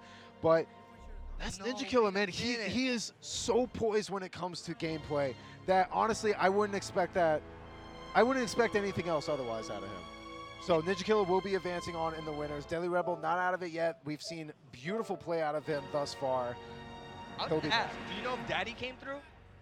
I'm not entirely sure, actually. Hopefully we could get a little bit of an update because he is in this block Yeah. as well. Daddy is in Ninjakilla's block.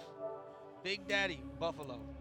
And now we have Zork going up against Combat. Now Combat, Eternal Garrus, actually. Another Eternal Garrus, but we still don't really see that variation that much. If it's not out of Gur, it's out of Combat, and that's really pretty much it. You know, Burrito Voorhees was mentioning he was going to play Eternal. Yeah. As we mentioned before, he's not here this weekend due to a hand injury. Hopefully he heals up Unfortunately, soon. man. You know, and Burrito being in the pool C2 with Ninjakilla, Deadly Rebel, all of them, he would have shaked it up so bad. Like, More than it already is. I mean, Deadly Rebel is already a dark horse, you know? But so now, many killers out here. oh wow, are we going to see Baraka out of Combat? We might. We haven't seen Combat play Baraka in a long time. We haven't seen Baraka in general, really, We might in a see while. Baraka here. I always wonder why. Baraka is a really strong character, dishes out tons of damage, great pokes. Bro, Baraka touches you, you lose half your life. He gets right back on top of you, he touches you again, and that's it. Eliminated from the tournament. GG's. Baraka's having a feast in the Tarkatan camp. And not to mention crushing blows on both grabs. We're starting to see that more as this meta is evolving, that crushing blows on both grabs is automatically moving characters up in the tier list. We're seeing it with Collector.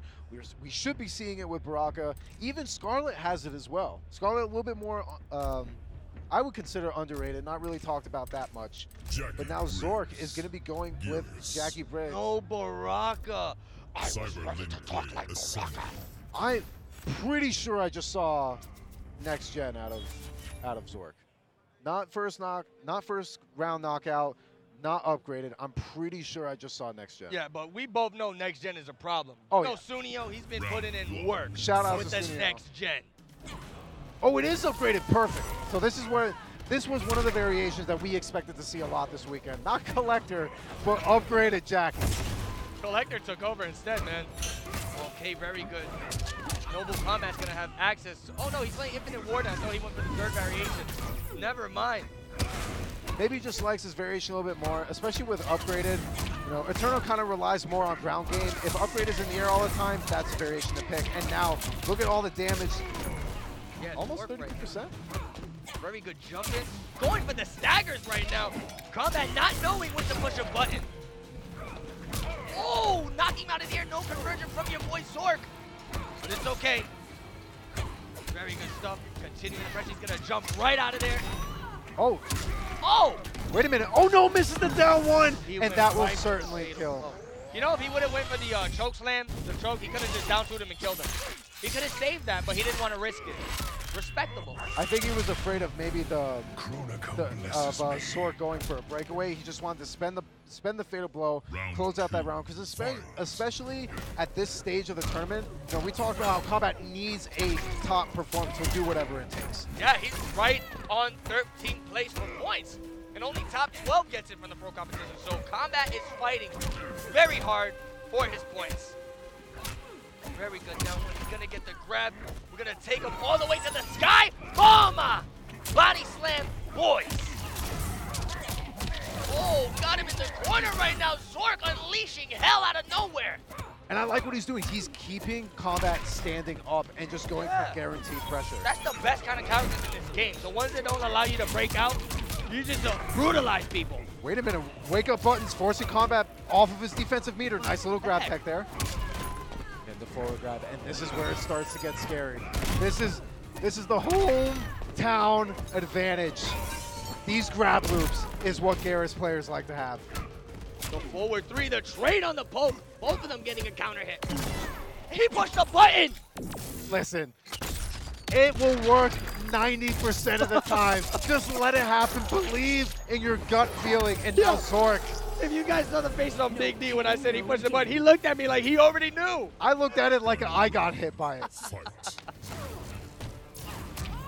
Now, nice little air to air. Knock him out of the air. What are we going to see? Big damage always from Garrus. 32%. Go forward grabs again. The grab loops is really what's giving Combat some mileage here, letting him run away with a health lead. Oh, no punish there on the low sand trap. Oh, the whiff! This is Zork's chance to turn this around. He's going to no-scope 360, snipe him with a jump three in the corner. Oh, okay. Zork. Wow, goes for the grab. Okay. Starting to kind of trying to even things out here. I love what he just did there. Short hopping, not too far, just to throw his timing off. Wait a minute. Oh, so we're trying to bait out an anti-air. Very smart. Combat not biting. And here we go. Back in the grab loop city. Slamming him onto the ground. Oh, that no! could have been it! Zork eating a down two. This is not going to kill.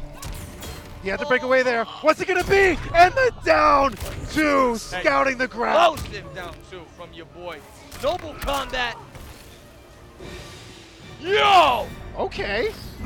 Punching the chest. On the first Knock game. The other side, bro. This is one hell of a fatality. He said, you stupid. Smack the brain right out of the head. Garrus He said, think wins. about this. But how's she going to think about it when she has no brain? You ain't thinking about anything. You ain't thinking about anything, but Combat is the one taking the step back to think. I think he did that fatality in the first game to give himself some time to relax. Because that was way too close for comfort. And the movements I've seen from Combat, he's really feeling himself right now. This dude is in the Weekend album, going ham. Wait a second. Zork is going to open him up. Good poke, knocking him out of the way. It's just crazy to me. Like, I'm watching all these matches. See what it says in between the two players' names? That says Pools. It says Pools. I thought this was top 8. Here you go, a couple down twos. Look at the damage, keeping the corner position. God, that hurts. That was too much there. 44% is all it took. Oh, the down 4 gimmicks. I'm telling you, dude. That catches everyone slipping, especially pro competition. You're never going to expect it. Wow, nice down two there by Combat. Knew he had just enough time to interrupt those, I'm going to say those down air blasts. And there's a lot of mind games that go in with those, but Combat really hasn't been getting opened up. The down one or the one where she hops overhead? The one where she's in the air, the one that goes all the way down. Yeah, she gets a lot of mileage off of that move, dude, because it's safe. It's safe. You can amplify it twice. You can do up to 3 air shots in a row. Or you could just let it rip and just do one. There's a lot of mind games to it, kind of reminiscent of what Hellboy was capable of in Injustice 2. But now, Combat starting to run away with this second round. Oh, that's so smart. He's doing down 4 low stand, down 4 big fist. He's kind of entering that second layer of mind games, but now Zork keeping him standing. A lot of damage in here. Okay, the grab. Noble Combat's gonna need one more combo to close it out here. Yo! Zork is wild! Wake up buttons again. I don't know. This should be able to kill. Jackie, one of the more weaker fit. Oh yeah, definitely gonna kill. Bro, it literally looked like it was a cat and you just pulled on its tail and it woke up. The wake up 1-1 just caught the edge of the hitbox of the grab and then confirming into the fatal blow. So smart by Zork, but now again the low sand trap.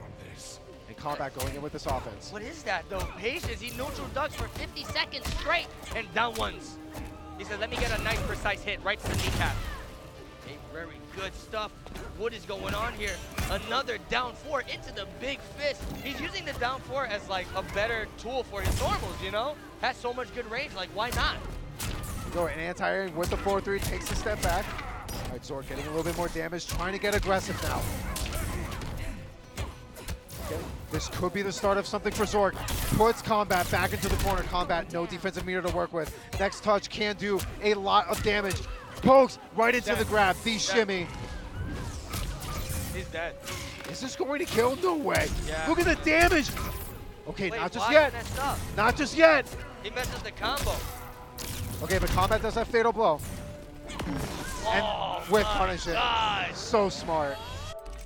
And there you go. That is quick. He got an input error. He tried to do low sand, and instead he got the time freezer, the Thanos. That was quick. That was wake up roll, fatal blow, and I'm out. It's moving on to the next one. But you know what? Zork was really close. He was playing super well. A few key mistakes in there, a few couple drops in there. Other than that, it was just hard reads on Combat's part. Down twoing in between the mind games when she's in the air. Huge shout outs to Zork coming out here to play with the upgraded Jackie Briggs variation. Like, I think personally that character's not easy to use. Like, you No, look definitely at it, not. You see her hopping all over the screen. You're like, man, this looks tough. But I think it's a really big layer of mind games when it comes to upgraded Jackie Briggs. It takes a lot of work to be really good with a character like that. Granted, the payoff is huge. We all know that upgraded is one of the best variations in the game, but it takes a lot of work to be able to utilize each tool and knowing and when mix to use everything them. up. Exactly. So you have to give hats off to Zork for honestly putting on a really good showing against a player like Combat, who, like we said, that's a breath of fresh air for him because he needs to be placing this weekend. Okay. Oh my God, dude! Back to back to back to back. Okay. Animal matches. Biohazard going up against Fox. Now, I wonder if Fox is going to stick with Collector. Another talking point that they've made on Twitter is how Raiden could potentially be top 5 as well. We haven't seen Fox really use Raiden yet, but there's potential there. And now, obviously, Biohazard is going to be sticking with Ripper Kano. Remember, he did make that comeback game with the Terminator, the Governor. I wonder who he's going to go, because I will admit I was a little skeptical of the Terminator pick, but man, that paid off. Big time. That I don't think he got was massive damage. Like, I think that's really making that decision to switch to Terminator is what helped him really pull the W. Thinking about it, I think he's really taking his options right now for SonicFox's. What we think is he's gonna go with the Collector most likely. That has been his character pick lately. You know, he's been on a tear with the character as well. So I think he's gonna go with the Collector. I don't even. You know what? Maybe he won't go Collector. I mean, maybe Bio won't go Arnold, because Collector versus Arnold is pretty hard for Arnold. Is it? Yeah. I can see that being a thing. You know, he has no normals. Arnold has no normals. Now imagine dealing with a character with a half-screen high that's just coming out in 10 frames. That is really true, actually. Terminator's best neutral tool, in my opinion, is the down 4. He has a great down 4, but other than that, he really does kind of lack in that mid-range. And then going up against a character like Collector that excels in the mid-range with that standing 4 string, maybe you're right. I don't think we're going to be seeing Terminator out of Bio. No. I think his best pick will be to go Kano. That way, if SonicFox whiffs any like maces, standing 4 maces, or probably whiffs anything, he just jump back and get a nice clean ball roll punish. And at the end of the day, Ripper Kano is a mixed machine. Really is. High risk, but you do get a lot of reward out of it. So the way Bio plays, it looks like there's no risk at all. He just kind of lets out down 1 in the Kano ball. Seems to work every time. Exactly. If I ever did it, it would never work. But for some reason, Biohazard has like at least an 80% success rate. It's like what we were talking about last time, man. The way you just mix all the tools with the character, that is what really makes him dangerous. You know, somebody can say, oh, this character's low tier. This character's low tier. But if you really piece the tool set together and start playing those mind games the way you're supposed to, get out of here. The character is not low tier. But even at the same time, too. Did somebody just throw a water bottle at these guys? I think I did see that. I don't know who that was. What is going on here? He said, what is going on? Bio said, are you serious? But even then, you take a look at, when we talk about tiers and different characters, and we don't know which characters in which tier, that shows that there really is true balance in this game, because you don't know. There are so many characters in one tier, it's hard to figure out who's top 5, who's top 10. That's a beautiful subject you just put. Have you been seeing all the character tier lists people are making up? Everyone is literally different, like drastically different. You got Baraka, A+, then another one's tier list, Baraka, S. Then somebody else, you got Aaron Black, D. I'm like, bro, really? But even then, you look at the characters that we've been seeing lately, like Collector, who has been, you know, weeks ago really just more in the bottom end of people's tier list. But now all of a sudden there's been a lot more talk about Collector, mainly out of Fox. And people are like, wait, you know, maybe there's something going on here. And as we're seeing, Deadly Rebel almost pulled an upset against Ninjakilla. In my opinion, he had it in the bag, played super well, but just that miss hit confirm into the fatal blow is really what cost him. But we're seeing a bunch of different Collectors playing really well. Another one who's a little bit more relatively unknown. I'm not entirely sure if he's in this pool bracket specifically, but Berry Slushy. Yes, you were talking about Berry Slushy. A little bit more of a stream monster. You know, he's in a lot of different streams. He's playing a lot of people. He has a very underrated collector. He's been playing him since day one. He's like, listen, guys, I think this character's really good. Yeah, he had a tough pool. Berry Slushy was actually thrown into pool C3 with Hayate, Kukui, Perfect Legend, Kerr. Yeah. So I think he might have gotten eaten alive, maybe. That's how. I mean, listen. I think they might have drank the Berry Slushy. Listen, you look at all the names in that pool. Only 2 make it out. I'm pretty sure. I think they're getting right into it. Yes, sir. Right off the start, standing 4. SonicFox trying to show Biohazard he's not afraid to let these yo-yos rip. And Bio is going Ripper. We're gonna see a ton of risks. This is what Bio likes to do. That was one of them. He did the most delayed air Kano ball that actually hit Sonic. Very good flawless block on the boulder. Was not necessary, but there you go. Going with that overhead roll. That is virtually safe as well. How did that not trip guard? If Bio hit a button in the air, 100% would have been a punish. Beautiful reversal there. Oh my god, the way he's utilizing the back 2 lamps from Collector right now with the corner switch. What? The down 1 and then the standing 2 work? Okay, wait a minute. Not out of it just yet. And the up 3. That's dead! Beautiful. Expensive but necessary. Biohazard had to spend that. Against a SonicFox, yes. Shank him up, kick him in the side, stick the blade deeper into the neck. Kano, boys. And where he found that lizard? Where did he find that lizard? Takes a quick bite. And now, you know what? Biohazard's in a really good position right now. Granted, Collector does have a teleport. This is where the corner pressure is going to come into play. Beautiful grab escape by Fox. And if there's one character you do not want to jump in at, is Collector. His down 2 hitbox transforms him into a cockroach. That was sick. One of the things that Bio's done so well as I've watched him, you know, just evolve as a player are these flawless block reversals. And it has gotten to the point where you get afraid to press a button up close. 100%, dude. I'm scared to jump in on people nowadays. They'll flawless block up to you. Oh my god, reversal back 2 boys. Couldn't get a stabby combo conversion. Down 3. What is going on right now? These guys are having a straight slugfest. Oh my god, the trade from the ball roll. Oh, that is definitely, only goes for the up 3, grab, whiffing entirely, but no punish. Up back grab. Kano, another character with 2 grab crushing blows. No! Wait a minute.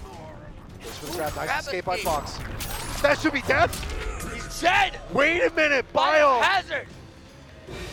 And the fatality showing we mean business. Taking him to the floor. Headbutt. Another one. Eat it. All right, over. Go, man. This is my baby right here. Yo. Somebody stop. Collector's getting brutalized. Stop the match. This is my baby boy. Up 1-0. I'm still trying to process this, man. And like I just mentioned before, Bio has been practicing relentlessly on the flawless blocks, and arguably that is what won him that first Sonic went right back into this. No character switch, nothing. He has all the faith in Collector right now, dude. Oh my god, not pushing a button in the air. He had enough time to react, but he didn't do it. Bio has been playing super well right now. Fox going for a little bit of damage, amplifying the switch positions. Very good ball roll straight to the face. And this is Baldy versus Baldy right now. And now that normal, that I believe it's 4-1 or 4-2, is +1 on block, so you have to take it down 1 after that. God, look at the damage, almost 34%. Good grab. SonicFox, is he going to be able to make a comeback in this situation right now? He's down. Oh my god, the whip punish. Bio has to break it away. He believes he can make it out and close out this round, but the air-to-air. This is it! SonicFox taking it with a fatal blow finish. Undoubtedly gonna kill. 100%. Giving Sonic some breathing room, because if Bio would have took that round, yo, I would have been sweating Round bullets. 2. Fight. No, he definitely had to spend the fatal blow there. Nice little whip punish there. Grabbing him into the corner. Biohazard's playing really well, mixing up the striker grab game. Get off of me.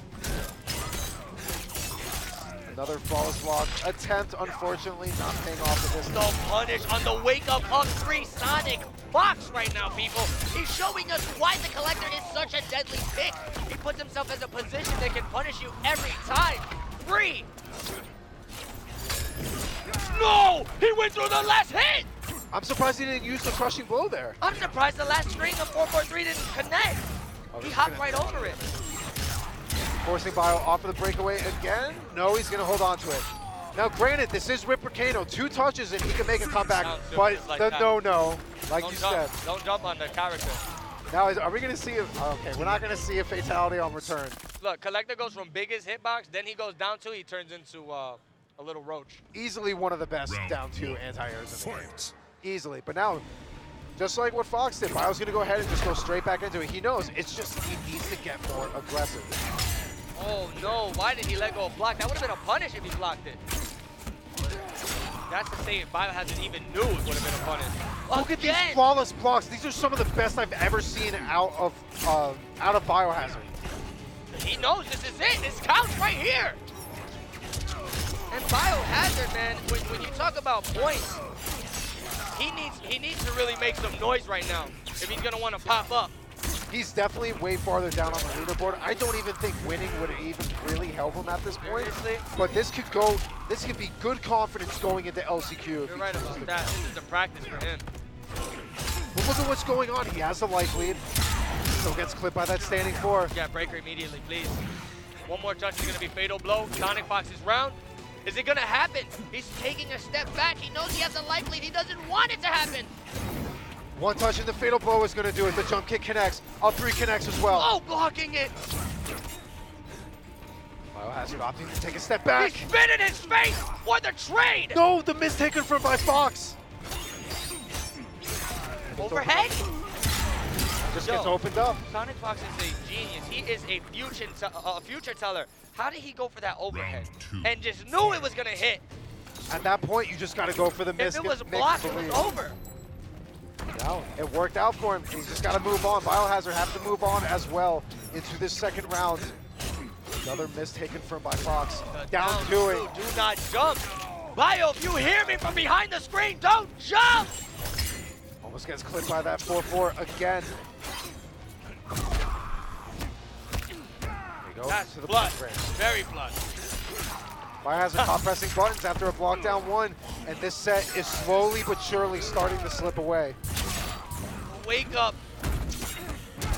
Oh my God, Moro, he has him in the corner, and that's a done deal. Definitely gonna do it. Forward 4 into the down back 3. GG's. Very good try from Biohazard, I gotta say. He didn't want to go Arnold. Arnold, just know, I feel he already knows, hands down. The neutral with that matchup is a problem for your boy Arnold.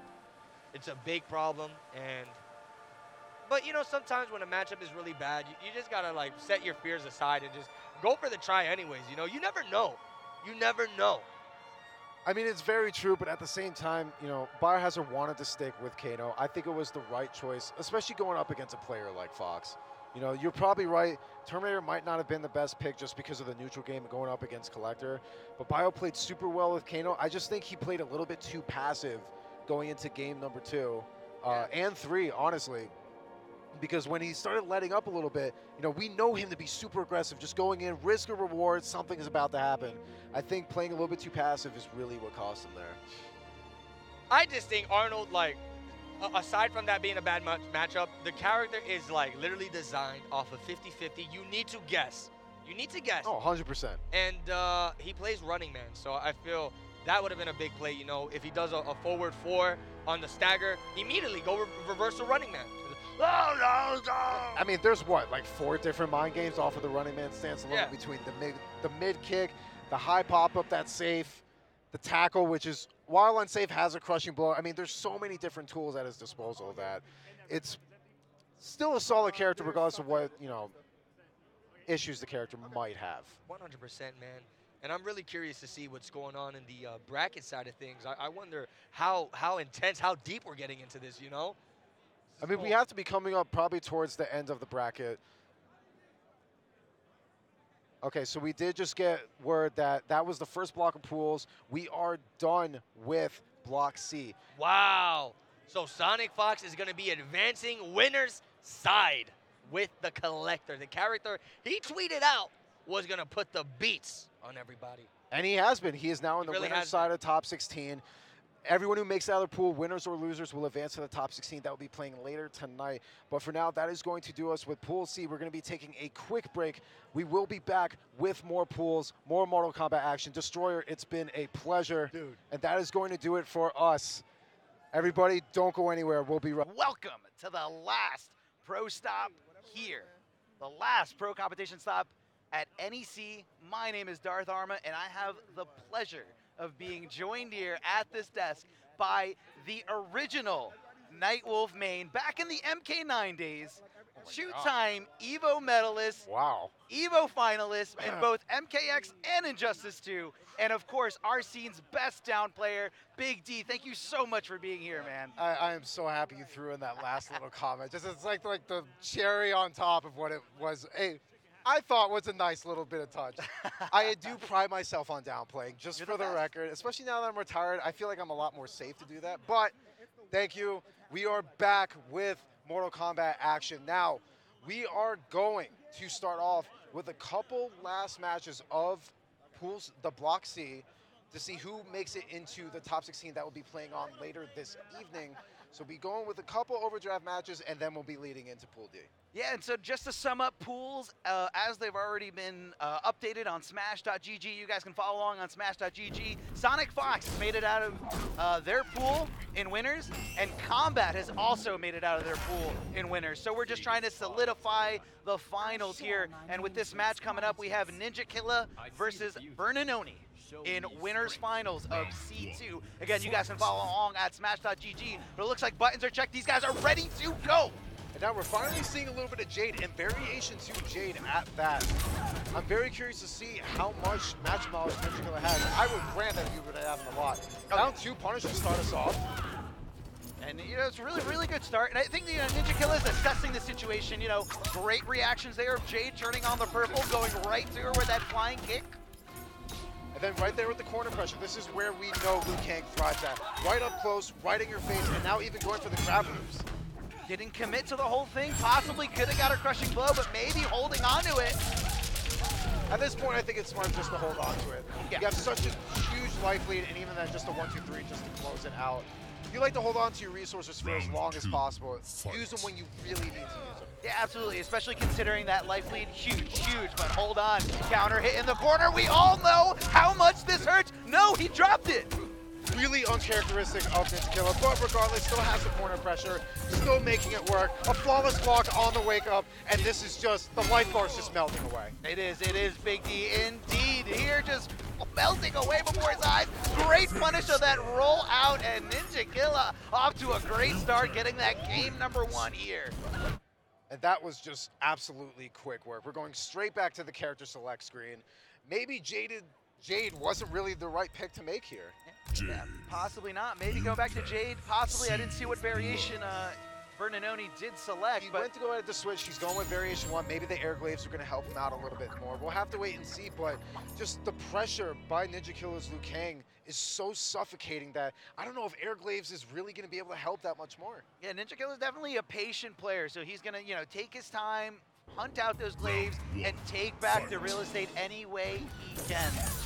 Great start here, going right into the air glaives, variation specific to this Emerald Defender that he just switched to. A couple plus frames here, and then right there, he's flawless blocking a lot of these down fours. I don't know if that's intentional or not, but that's really impressive. Ninjakilla is one of the best at flawless blocking, not even just in an offensive way, but almost in any way possible. Great forward dash, possibly trying to get him to bite. No, nothing. I don't think that breakaway was intentional at all. That definitely seemed to be a little bit of a mistake. That could cost him a little bit here. Bernanoni does have the life lead right now. Goes for the counter. And again, this is what we know Jade to do. It's little bits of damage, nothing super impressive, but it all adds up. Oh, it definitely does. It definitely does. Jumping over and rolling away again. Jade wants to stay as far away from Liu Kang as possible. Throws on the purple. Now when she is glowing purple like that, that means Liu Kang's fireballs will not connect, but that flying kick always will. And there you go. There's a little punish there. Going to spend the bar, closing out the first round. Now Ninjakilla on set point to advance into top 16. Round 2. Fight. So goes with the low fireball to start us off, trying to control that mid-range there. Beautiful standing one anti-air as well. Yeah, absolutely. Textbook has him in the corner. Get a little stagger. And hold on, we got a parry. So goes with the 4-3 stagger. Okay, now you're getting a little bit too cute with it. A little too cocky there. I don't think Ninjakilla liked that at all. The reversal punish there, the matchup knowledge. He just did it. He just did down 2 into the crushing blow, forcing Ninjakilla to come off 2 bars, break away because he doesn't want to take the damage. Absolutely the Jade special. When in doubt, down 2, and the back grab to follow up. All of this real estate to work with if he chooses to back up with Ninjakilla throwing out fireballs, contesting that space. And again, throwing on the purple stuff, dousing herself in there, but still susceptible to the flying kick. And the follow-up fireball, Ninjakilla taking it in convincing fashion, 2-0. Unfortunately, he did not start with that variation and started with the Jaded variation, which, you know, really got crushed there by Ninjakilla. Definitely. And also, Jaded, from what we're starting to see out of that variation, is definitely more interested in being up close and personal with the plus frames that comes to offer with the pole vault cancel into the shadow kick. But you don't want to be up close against Liu Kang. You want to stay far away. So I think the switch was the right call. Unfortunately, just a little bit too late. And that really is, that's all there was. Ninjakilla just really ran through him. Yeah, he did. And you know, like you said, you don't want to be up close with Liu Kang, especially when he's got one of the best mids in the business. Best mids in the business, some of the best crushing blows you could ask for in a character. Great normals, absurd damage in my opinion. And good, you know, fireballs to really contest the space with it. Just an all-around solid character, but Burning Odie's not out of it. That was the winner's side, so he's not out of it just yet. He's going to have to work his way through losers if he wants to make it to the top 16. That will be playing later on this evening. But now, PL going against ARM Kratos. Perfect Legend taking on ARM Kratos, who made it here all the way from his homeland, his home country of Russia, if I remember correctly. And a little side note from the last match, Bernanoni is going to go down to the lower bracket to face Deadly Rebel. Oof. I don't know if we're going to get that one on stream. Hopefully someone's going to record it, so be on the lookout for that intense match. Hopefully we'll be able to give an update on that, because that is going to be insane. I mean, we all saw what happened between Deadly Rebel and Ninjakilla earlier. Oh, so that was an insane set. But now we have PL going up against ARM Kratos. ARM Kratos did pull an upset earlier using Shang, which I was really happy to see. We haven't seen a lot of Shang lately, especially, you know, with the likes of Foxy Grandpa and maybe a couple other players as well. PL, a couple characters at his disposal. We've been seeing a lot of Collector out of him. But has been in talks of using Raiden, and even he went back to Kung Lao for one set. Yeah, he did when he felt like he needed to.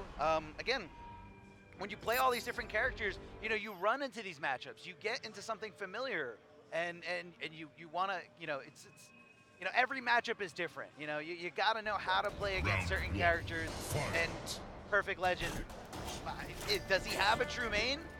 I don't think so. I think, especially with this game, you're seeing a lot of players have an arsenal of about 2 to 3 different characters, whether it's different variations in the same character or what have you.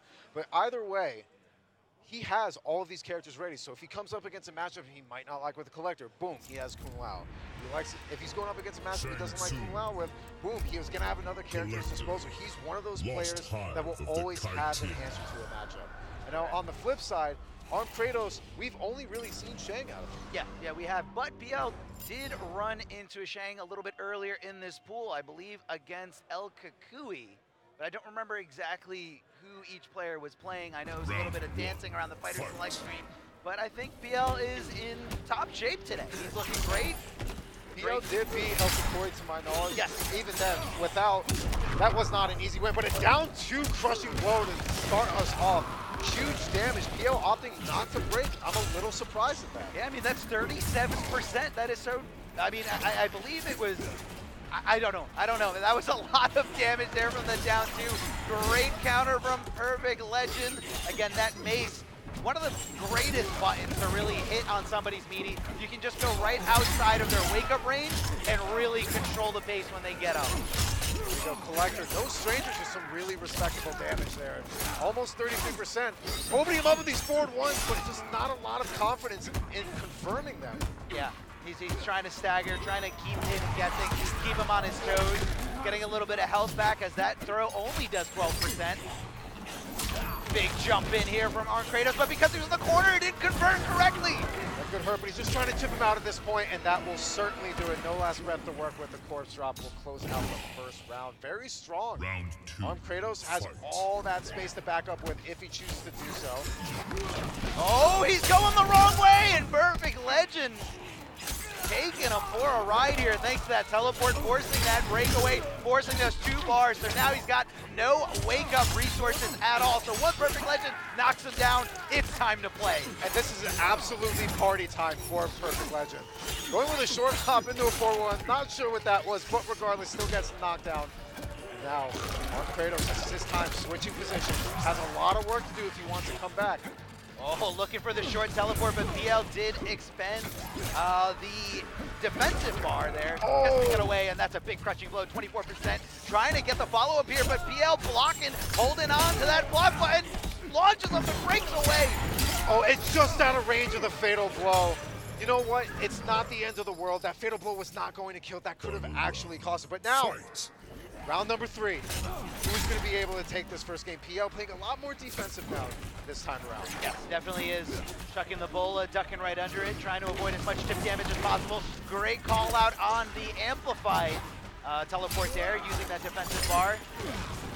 Reversal counter, Perfect Legend trying to do something, whether that was backdashing or pressing a button, but he did not want to block, refused to block in that situation.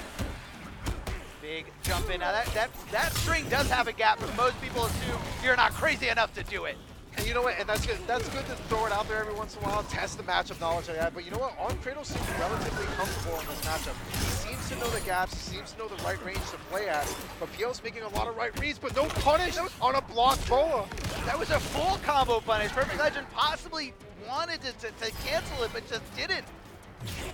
Playing the patient game. PL teleporting right in, 4-4. Gonna smack Kratos to the ground. No hit confirmed there. Another missed punish. 4-4 again. Kratos does not want to get opened up. He got antsy. He got antsy. Is he gonna spend it? Is he gonna spend it? No. Decides to hold on to it. Next touch from either player should kill.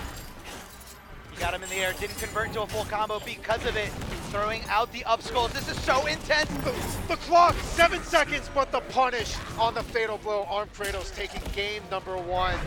Way too close for comfort. He threw all caution to the wind and just dashed up, went for fatal blow. I mean, of course, hindsight is 20/20, but Kratos just sat there, blocked, waited for the opportunity. PL hung himself there at with that last play. I think Kratos was just staring at the clock at that point. I think it was the smart move to make, but the fatal blow really just kind of risking it all. And honestly, I think I would have much rather seen him maybe dash in, go for shimmy, go for a grab, might have been able to pull it out there. But regardless, still playing really well. Not out of it yet. That was by no means a one-sided match. No. But now we're seeing PL, like we talked about, all those different characters. It's time to go Kung Lao. I feel like I've heard this from a lot of people who play both Kung Lao and Shang Tsung, is that Shang Tsung really, if he's got those up skulls, he can control Kung Lao because Kung Lao jumps a lot. That's just how you play the character. So it's going to have to be a very different approach from PL, a little bit more conservative, not relying so much on jumping because those up skulls are going to play a big factor in this matchup. And not to mention, like we just saw there, the down 2 by Shang is such a good anti-air. One of the few down 2s that really works from any range of a jump kick. And to confirm the follow-up. Kratos is playing super solid right now, but PL going for a little bit more of a defensive playstyle. These trades are definitely not in his favor. And that was a very risky dive kick, but it did pay off for PL. Does get the conversion afterwards. Oh, he's going for a ride. Okay, one more touch. Either one. Great balls block. That was key here in this tough situation, but he just doesn't. Injustice Boys off the interactable. Goes for the dive kick. If he blocked it. I can't believe he went for that. I actually can't believe he went for that. But regardless, it paid off for him. You move on. Sometimes you got to throw out the risk, and now You have to. corpse drops and sparks for days. It's just a defensive style. Little bits of damage, and he's just going to back off. He wants nothing to do with that teleport. He said, I don't want to guess. I don't want to have to react to it. Just get away from me. And again, the matchup knowledge. She knows to just play right in that space, even with the orbiting hat around the teleport, staying away, going for the Hellsparks to check him. And that's all it is. Oh, looking for a down 2 there. I believe I saw the startup animation. Great punish there of that spin. Not really sure what PL was hunting. This was a board drop, nice flawless block there. No bite on the shimmy. Arm Kratos, his defense has been really impressive. I love the patience there from PL block, or getting hit. Oh, hold on! As soon as I said I love the patience, here comes the fatal blow from downtown. Hey, but this is a questionable decision. It is very questionable, but you know what?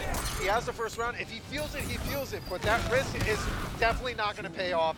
It is now third round with no fatal blow to work with. Final Yeah, round. a finite resource. You only get, as long as that fatal blow connects, it is gone. It is gone for the rest of the game. So PL needs to make the win the old-fashioned way. And that is such a huge victory if you're on Kratos. To get hit by the fatal blow, now it's gone, and still win that round. He's on set point. Everything is just looking perfect for him. But PL not giving up just yet. Throwing out a couple dive kicks. He's playing a lot more sporadic now, and I think it's paying off. And it's doing so great for him right now. He's in a groove, he's in a rhythm. You can never count out Perfect Legend. I mean, this is a multiple EVO champion, specifically in MK9, back-to-back EVO champion. Hold on, and there he is. He's here to play, tying it up 1-1. And you just see how much more comfortable he is with Kung Lao. He's been playing the character pretty much since day one. Collector was someone he picked up a little bit more down the road after release. But he just seems to really click with this character. It doesn't matter whether it's the hit confirms or the play style behind the teleports or the mind games behind the grabs. He just seems to have it all fleshed out. And now Arm Kratos is going to stick with Warlock. There's no doubt in my mind he's going to stick with that. Loyalist through and through. But you know what? You know, PL has to be thinking, or somewhere in his mind has got to be the idea of, I should have picked Kung Lao out the gate. I should have picked Kung Lao at the gate. And this would have been a little bit better for him. But unfortunately, we're not there. It's 1-1. Final game right here. Starting off with the Hellsparks, now PL off a defensive meter in the first 2 seconds of the game. You're seeing Arm Kratos go straight in. He wants to deal as much damage while no breakaway is available. And here it is, a respectful 26%. Yeah, not the most damaging combo, but you know, considering how great his zoning is, I think it fits him pretty well. I think it was fine. It was a little bit of a change. He used to hit like an absolute truck, but even now, looking at the little bits of damage that even PL's throwing out with these hats. Yes, and I love the meticulous setup that Perfect Legend did set up there, had the orbiting hat, goes for the dive kick, and the orbiting hat covered the punishment route, keeping Perfect Legend very safe in that situation. Finishes the string, goes with a little bit of the skull, a little bit of extra damage, I like it.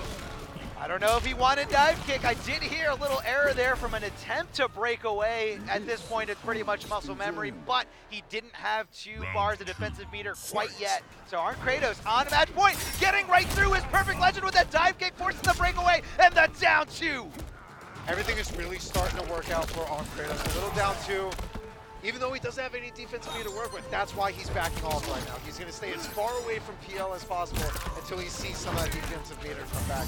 Exactly. Minimize the risk any way you can, especially because Shang doesn't really have a way to spend defensive bars, specifically with his moveset. Of course, he can use a wake-up attack or a forward or back roll, but he doesn't need to right now. He's backing off. He is out-zoning, and PL needs to find his way in, and this is where it can start.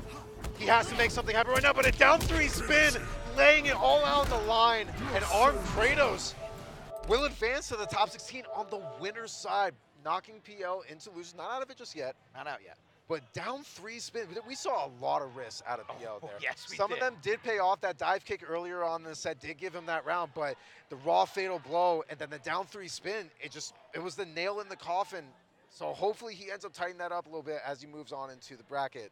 Because otherwise, he's been playing really solid. He has been. I would have liked to seen a little bit more throwing there, especially, you know, you have to assess the situation. Every player plays different. Some people are more hesitant to hold on a block and they want to jump. They want to press buttons. Some players are okay with just blocking, and they'll wait for their moment. And I feel like Arm Kratos is one of those players. I think so too. We were talking about it before about how Arm Kratos, his defense was just unbelievable. Oh, yeah. He wasn't getting opened up by any shimmies. The grab techs were pretty much there. Even though PL didn't really go for a lot of them, when they happened, Arm Kratos was there ready for it. And otherwise just controlling that space, even though that is where Shang thrives. Up close, he just seemed pretty much dominant everywhere on the screen. Yeah, man. I'm seeing a lot of great things there out of Arncratos, so I'm really excited that he is in the top 16 on the winner side. So far we have SonicFox, Ninjakilla, Arncratos, and Combat making it out in the C pools, staying in the winner side, and top 16 is going to be later tonight, so you definitely don't want to go anywhere. Perfect Legend now getting knocked into the losers finals, where he's going to be facing Gur, who also lost Arncratos earlier in this pool. Interesting. And now we're moving on. I believe this is definitely a loser side match. We have Zork going up against Doom. I would assume this would be for top 16 losers. Yes, it is. So yes, we will be seeing all that. Zork we saw earlier playing Jackie, I believe upgraded if I'm not mistaken, and Doom is a Sonya player through and through. We saw at ECT he had a pretty dominant showing. I think he got 33rd if I'm not mistaken, and then he had that nail biter of a match against Dizzy. Oh, that was so sick to watch. And honestly, Doom, you could tell, hasn't really been around for a very long time. Placements-wise, hasn't really broken into like the top 16, but the potential is there. You see the knowledge in the fighting games. He has really solid patience, and the execution is definitely there. But the same can be said for Zork. I was relatively unsure of who he played, but after seeing his set against Combat, he is not someone to be messed with. So this is potentially going to be a really juicy set. Granted, this is loser side, like you said. Yes. This is it. Loser is done for the tournament. You've placed in the top 32, and that's it. The winner will be able to advance on later on and play tonight, which should be around 8 p.m. Eastern. Yes, 8 p.m. guys, so you don't want to go anywhere. Zork being, I believe he's from the New York City area, one of the boroughs, so relatively local. Has been going to a lot of local events and just putting in work, and the work is paying off here. He actually almost missed his bus coming here to NEC and had to get on another one and almost didn't make it here, but he's having a fantastic showing. Big shout outs to Doom for rocking his Barnacle Boy outfit. I don't know if you caught on to that. I was wondering what that was because I was trying to put like everything together. I'm like, all right, I see the hat, and then I didn't notice it was Barnacle Boy till I saw the blue cape. I'm like, wait. Everything's starting to make sense. I just noticed the glove on his left arm as well. Okay. Yes, he is Barnacle Boy, and his girlfriend, I believe, is dressed up as Mermaid Man. So great little cosplay here. All right, but now this is for the top 16 on the loser side. Doom and Zork rocking their respective characters that we've seen earlier on this afternoon. Upgraded Jackie out of Zork, and Ringmaster Sonya as we normally used to see. Yeah, definitely. Nothing, no surprises here. They go play in the spacing game. And I noticed, obviously Sonya is the rush down monster, but I've noticed Doom really likes to play a little bit more of a patient game. Yeah. Open it down two to crack the teeth. It hurts. Oh, going for the dash punch, getting a little negative there as Sonya gets up a little bit sooner than Jackie anticipated. No whiff punish there on that jump in, reaching in. So Doom's got to assess the situation and know, but it's just so scary because upgraded Jackie has so many options once she leaves the ground. And he goes for the hard knockdown, almost 38%, and a forward grab to follow up. Now Doom does have Fatal Blow. He might let it whip. One touch should be able to close it out for either player. The bait. Wait, the jump kick and the breakaway. Wait a minute, what's gonna happen? I don't know what's gonna happen. Oh my God, the down three into the tackle. That was so risky. Down pokes do not combo into any special moves. There's a few exceptions to that, like orbiting hat, but in that situation, if Zork just kept blocking after getting hit with that poke, he would have been able to block and fully punish that leg sweep. I like the idea that Doofus had there. He's trying to go for that crushing blow off of Sonya's anti-air.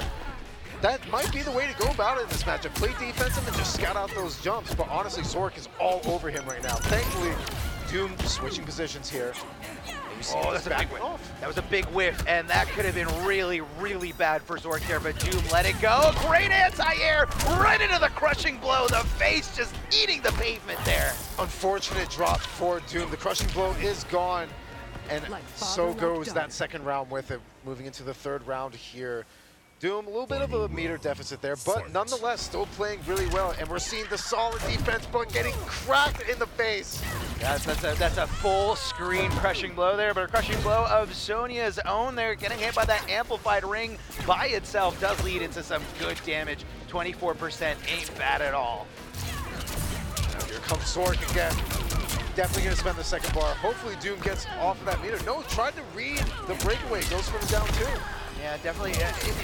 That's why he is an unintentional side switch here by Zork, but hey, he was able to clean up and take this first game over. Doom, Zork having a fantastic showing so far. So much on the line here.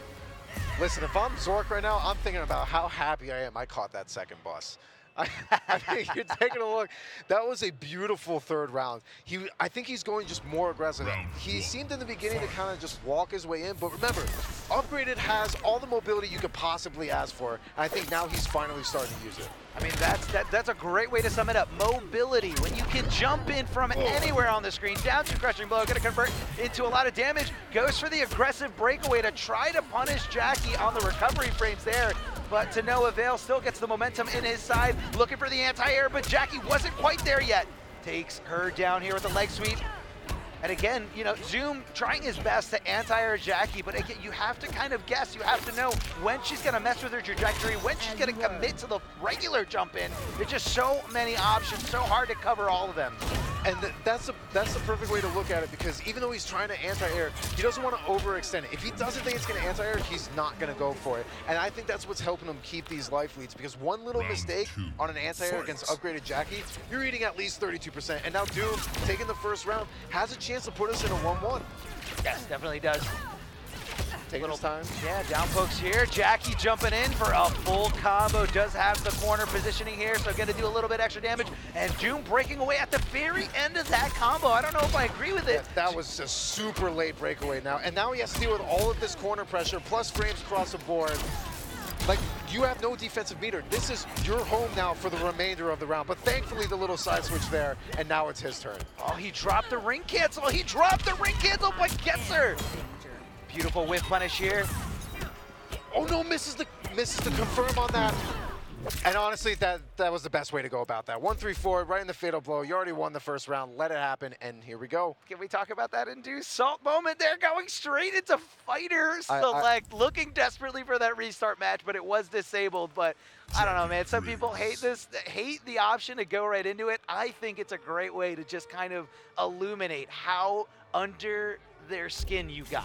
When you're playing someone in a tournament setting and they go right to rematch or fighter select, you know you got under their skin. You know they're playing on tilt right now. And you could see it in Zork's face. He's obviously not very happy about that, but it's not really that he was making a lot of mistakes. I think there were just a lot of hard reads on Doom's side, and then that unfortunate side switch into the corner that gave Doom all that space to work with. Killed him. I mean, having your back in the corner against Sonya is like a top 5 NRS nightmare. Now, yeah, when you're up in the corner, you have nowhere to go, very little real estate to play with. So, you know, it's a lot harder to you know, predict what your opponent's going to be doing when your movement is so predictable. Now, forward grabs, we're seeing a lot more grabs out of Doom now. I like it. I like the switch to really not really focus on the 50-50s, but go for the striker grab game. Yeah.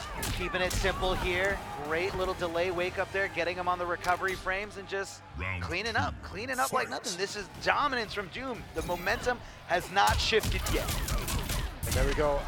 Pretty much exchanging whiffs there, and now Zork forcing Doom off of the meter, and it confirmed the follow-up.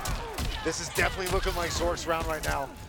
Well, as easy as you have a life lead, it can be taken away. And that is exactly what Doom looks like to do. Look at all of this pressure, cancel pressure. Oh! And it's down 2. And that is not an easy thing to do against Jackie, but he drops the follow-up. Doom, what are you doing? Hold on, you got fatal blow, so it's okay. Doom cleaning up. And Zork wants to see none of that. Going down, getting 17th place here in Pool C4. Unfortunate for Zork. He had a great showing. That was tough. That was a tough bracket for him. It seemed like that set was going to be his, but Doom made a few adjustments, went way more on the staggers in the striker grab game, and that's where it started to pay off. And just a little bit of the exchange on the whiffs, unfortunately, just paid out for Doom there. It did. I would have liked to see a little bit more restraint from Zork. And again, he's a new player, newcomer. I would have liked to see him, you know, take the approach of, let me just go to character select, let me breathe. Right. Let me figure out, why did I lose? Why is he understanding everything I'm doing? But he didn't. He didn't even want to watch the fatality screen, a possible fatality that could have came. he just went right into fighter select, and you just go fast, fast, fast. Some players can operate like that, but I think more times than none, it's better to just kind of take that breath. I'm one of the other players, like when I was competing, you need to take a step back. It's Yes. just the easiest way to kind of assess everything that's going on. And things might have been really different between them if he took a step back, but Doom's adaptation really just exceeded Zork's, and I think that's really what the main focal point of the set was. But now we are moving on to PL against Gur. Now this is interesting. Yeah, This is definitely. interesting. Tell me. Hayate was in this pool. He was. He lost to Gur in, I want to say, losers round 3. Wow, so Very Hayate's bad. eliminated. Yes, Hayate is eliminated, and the other player that's eliminated is Jelly Jiggler. The player formerly known as Tweety Wait, is eliminated from the tournament. Yes, Tweety lost to Doom actually in that pool that we just saw on the lower side. that is That's an upset. That is an upset. That is 100% an upset because I'm looking over here. Jelly Jiggler, aka Tweety, as of this weekend, before any of the action started, was sitting at 10th in the pro competition with 645 points. Now, we've said time and time again, this is the last stop for the pro competition. Last one. Not including the LCQ, of course, but still, being at 10th with 645, the rest of the points of people that are right behind him, you know, Scar in 11th with 595, Samij in 12th with 455, Combat in 13th with 395. These are very small gaps in points. There is a timeline where Tweety gets knocked way farther down than he wants to be. Good. Does it mean he won't qualify for the finals? We don't know. We're gonna have to wait to see how this weekend goes. But him being eliminated like that is a really, really stressful situation for him. Hayate a little bit farther up, sitting at 8th place in the pro competition with 730 points. He's essentially guaranteed. While this is not the best confidence booster for him, he can still take it as a learning experience and move forward. The pressure is still off. The future is still bright. And now, Gur, rocking Garrus. I wonder which variation he's going to pick. He has been playing a lot of Eternal. And then PL, as we talked about before, millions of different characters. Right now, we'll be seeing Collector. Yeah, Perfect Legend kind of, and again, this is a button check, so he's not committed to this character, but I've been seeing PL start a lot of these sets as Collector here. Now, Gur, I would say, is probably not a player that is unfamiliar with pretty much any matchup. He plays a lot, plays with the best players over and over again on, you know, this game's amazing netcode. So all the matchup knowledge is anybody's, as long as you're able to, you know, campaign, go out there, find those matchups, find those players, get those games. Anyone can do it, and Gur can absolutely do it here. Not qualified for Final Combat just yet. One of those players that is just outside of it. So if Gur has a really great showing, possibly wins this event, he could qualify. He needs to place incredibly high. Yes, love how, very high. I love how everyone goes to shake PL's hand, but he likes the fist bump because, you know, hands get clammy, you get nervous, he doesn't want to exchange any of that. But now, this is an important match for both players, but more so for Gur because, again, he needs at least a 4th place to really, you know, really have a chance at the finals. Because no one really wants to have to focus on winning an LCQ to make it to the finals. But now, that is PL getting a grab to connect. And we're seeing spare change. We haven't seen this out of PL yet. Yeah, going with spare change where he's going to be throwing a lot of green fire on the ground and on top of his opponent. So whenever you see the opponent on fire or the ground they're standing on fire, it's doing damage over time. Gur getting a little tricky here, going with the command grab, getting that little damage boost thanks to the corner. That is such a dirty setup. It is. It pretty much guarantees either a forward 2 or exploding the teleport, going for a follow-up afterwards. But even now, look at all the damage Gur is taking from that, from pretty much the poison. Yes, the DOT is very serious. Damage over time as long as you're standing on top of those flames. And I already see why he went spare change. He could lob that the vial over that teleport, over the clone to make sure that he stays away from it, and he's pretty much essentially getting free damage right now. Yes, he is. Yes, he is. Again, look at the DOT doing so much. Gur letting those hit on the floor there, teleporting, using that clone. And what a flawless block to stop the jump in here. Gur confirming right into that up 2. Gears has one of the best flawless block up 2s in the business. And Gur's done so well working on those flawless blocks. I have not seen him do it this much ever in the pro competition. And it has saved him time and time again and carrying PL all the way to the corner. The momentum is starting to shift. Down 2-2. Pretty much stuffed that up 2 attempts on PL. Couple down 2s in there, and here comes the setup. What is it gonna be? Nice defense, and that is guaranteed as well. You have to guess. Oh no, it hurts so bad. Chucking the interactables, go for the teleport instead of the sand explosion. And here comes the frog splash here from Geras and Gur, solidifying that first game, trying to make his way into the top 16 on the lower side over Perfect Legend, 2-time Mortal Kombat 9 EVO champion. And you can always tell that regardless of what the game is, PL's knowledge in fighting games will always be there. Absolutely, The fundamentals carry over. It is. It's like riding a bicycle. You know, maybe you have to shake off the rust a little bit, but the knowledge is always going to be there. And now he's looking at a different character that we actually haven't talked about. I have not seen him play Scorpion. Mind you, I'm pretty sure I just saw Variation 3, so which is going to be Misery Blade. Misery Blade and the MKX neutral jump punch. Which I thought was a super cool addition. Oh, yeah. Just for the record, I have to stand a little bit. I thought that was super sick. It was great, man. A great throwback and a reference to Mortal Kombat X. I mean, I just love all the little details that they put into the game. So now, Perfect Legend with Misery Blade, he's going to have access to canceling the blade stance, hitting him with the nub, which hits mid, or going for the very risky overhead or low option. And there it is. That's the MKX neutral jump punch. I'm trying to figure out why PL will go Scorpion in this matchup. To just shut off the options, possibly trying to react to anything Geras does, because Scorpion does have the ability to do that with his teleport, but right now it's not really working out for him. But hold on, getting it started here. Gonna convert into damage, not commit into the spear because he knew the breakaway was available. So smart stuff here by Perfect Legend. Super intelligent. By both players, honestly. Gur trying to get that punish in there by breaking away, and PL scouting that out.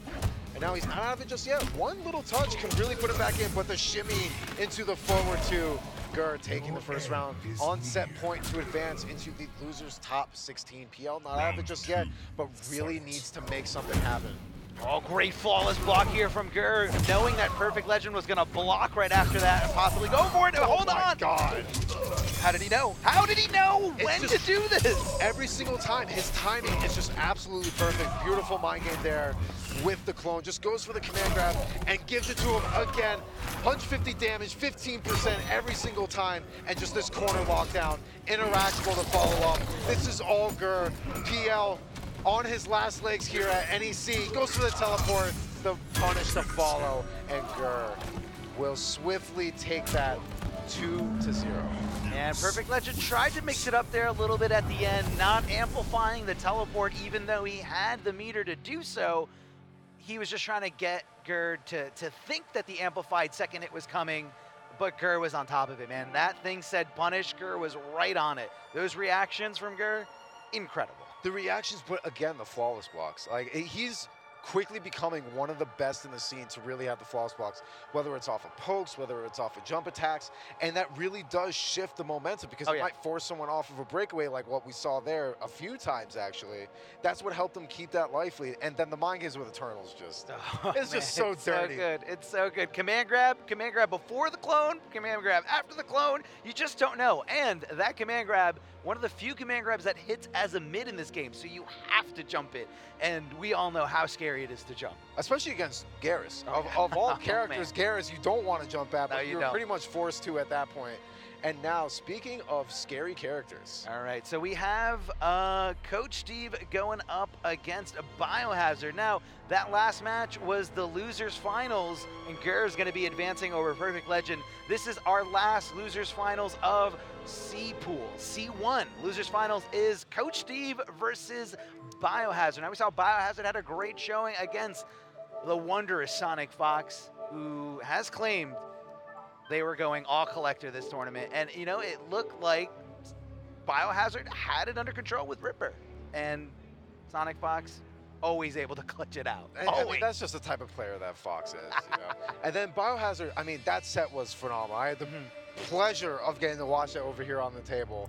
And I'm telling you right now, I was so impressed again with the flawless blocks. It's really seeming to be the meta with especially the aggressive characters. You know, you take your turns, but when it's not your turn, you have to instill that fear of the flawless block reversal, which Bio really seems to be perfecting over these past few months, and it's really starting to show. But he's going to be going up against Coach Steve, fresh off a top 8 at ECT, phenomenal performance. And regardless of the third variations that were added, still sticking with first round knockout. Oh yeah, oh yeah. One of the few Jackie players actually. Jackie Oh, well, we did see Biohazard using Terminator. Let's go! I'm trying to remember, who did Bio beat? Was it right before SonicFox? I remember seeing a command grab It was connecting right with before Terminator. I'm gonna have to get back to you. I commentated that with Destroyer just earlier, not even an hour ago, but it was so hype, I actually don't remember half the set. Yeah, so sometimes you get that amnesia when you just have that hype overload. And again, guys, this is Pool C1, so you guys can follow home along. Go to smash.gg, look for NEC Mortal Kombat 11. A great down one here by Terminator, and I didn't know Jackie could get under that last 1-2-1 hit there. I feel like that's going to play a big factor in this matchup. That's really scary. If Coach Steve knows the matchup or even can pick up on that quick enough, he could start with punishing one of Terminator's best strengths in the neutral, and even then, catching Biohazard. Biohazard, one of the few players to actually hold on to his defensive meter because he loves flawless blocks. Yes, loves it, loves it. That flawless block up 2 is coming, no doubt about it. Great blocks here from Biohazard, trying to stay patient. Coach Steve trying to bait something out. Gets the forward throw here. Biohazard in a bad spot. I believe one throw away from dying here in the corner. The overhead connecting, but doesn't commit to the fatal blow. And I think that would have been enough, but he just didn't believe. Oh, that definitely will. Did you see how fast Coach Steve broke away? He was able to react to getting hit by that overhead, attempted to break away, but those quick reactions were his demise. As you can see down there on the bottom right, Coach Steve having no defensive meter. So if Biohazard gets the knockdown, it is party time. Listen, man, you get hit by that forward 2, there is no escape from that. Beautiful dunk by Biohazard. And again, the mix is just really starting to pay off. This is the type of playstyle that we know Biohazard to have. It is in your face, aggressive, and just unrelenting. I mean, command grab after command grab. He won't stop! Dead. It is He's dead! Flawless victory here from Biohazard. Please make a statement. Give me a fatal. No. Either way, flawless victory and absolute steamrolling here from Biohazard. If you give this man a command grab, he will make any character work. I'm pretty sure I said like one sentence and the round was over. He touched him twice and it was done. But that is where Terminator excels. Not the best in the mid screen, but up close, an absolute monster with the overhead and low starter. Tick grabs accompanied along with it as well. And he is just making work of Coach Steve here, pushing him a little bit closer to the corner, going for the run stance command grab here. Mid as well. Yes, yes, yes, yes. You have to jump it, but once you jump it, you get a big combo. You have all the time in the world. If that command grab whips, you have all the time in the world to punish, but that's the thing. He could not command grab and actually cancel it into that uppercut you see there. So very tricky stuff. A lot of guessing happening here. Coach Steve used that breakaway at the very end of the round, and that is definitely going to cost him here. I mean, this game number 2 is all Biohazard right now. Coach Steve hasn't really had a chance to even play, and this is exactly what we know out of Biohazard. Non-stop momentum and just unrelenting pressure. I am pretty sure he's dead. He won't stop. And he is definitely dead. He won't stop. And Coach Steve can't even believe his eyes. I literally read his lips. He goes, that was fast. His eyes told me everything. I wish we could get a slow motion replay of what he said. I guarantee he was like, that was fast. That was so fast. Biohazard, like, that's what he needs, man. He needs Oki and he needs a command grab. And I think Terminator fits that perfectly. Biohazard reacting to no delay wake up, slight delay wake up, and long delay wake up, and then saying, I'm going for my mix. I'm hitting you with the low, I'm hitting you with the overhead, or I'm hitting you with the command grab. So take your pick, buddy. Choose your poison. And then just all the damage to follow up along with all those. Like, Terminator seems to really fit his playstyle. You know, he comes from Kano, Ripper especially, where it's just non-stop command grabs, but the risk was so high. Terminator, that risk has definitely been reduced with all the different mind games and even just being safe in general. I think it's a really good pick from him. I'm happy we finally had a chance to see Terminator.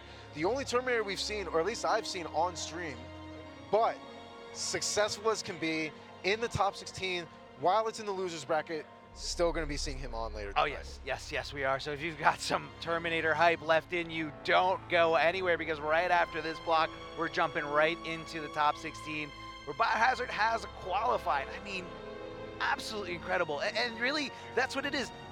That shows you what a damaging overhead that you can't react to, how well it complements that command grab, because you're scared of the low, you're scared of the overhead, so when Biohazard knows you're going to block, here comes command grab, and he just puts you in that same situation over and over again, and that's really something that Kano doesn't have, and that's really like a box that's not really checked off when Biohazard plays Kano. It's, how am I going to make anyone afraid of my overhead?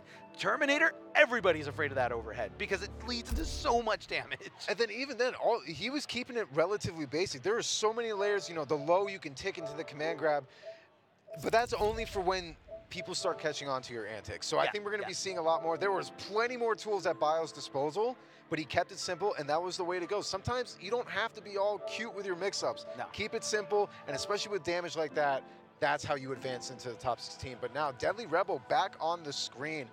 A heartbreaking loss earlier. Yes, it was. And this is going to be, again, the losers finals of the C pools. This is the losers finals of C2.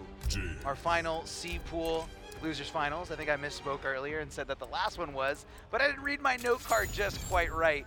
So Deadly Rebel, we saw him doing fantastic against Ninjakilla.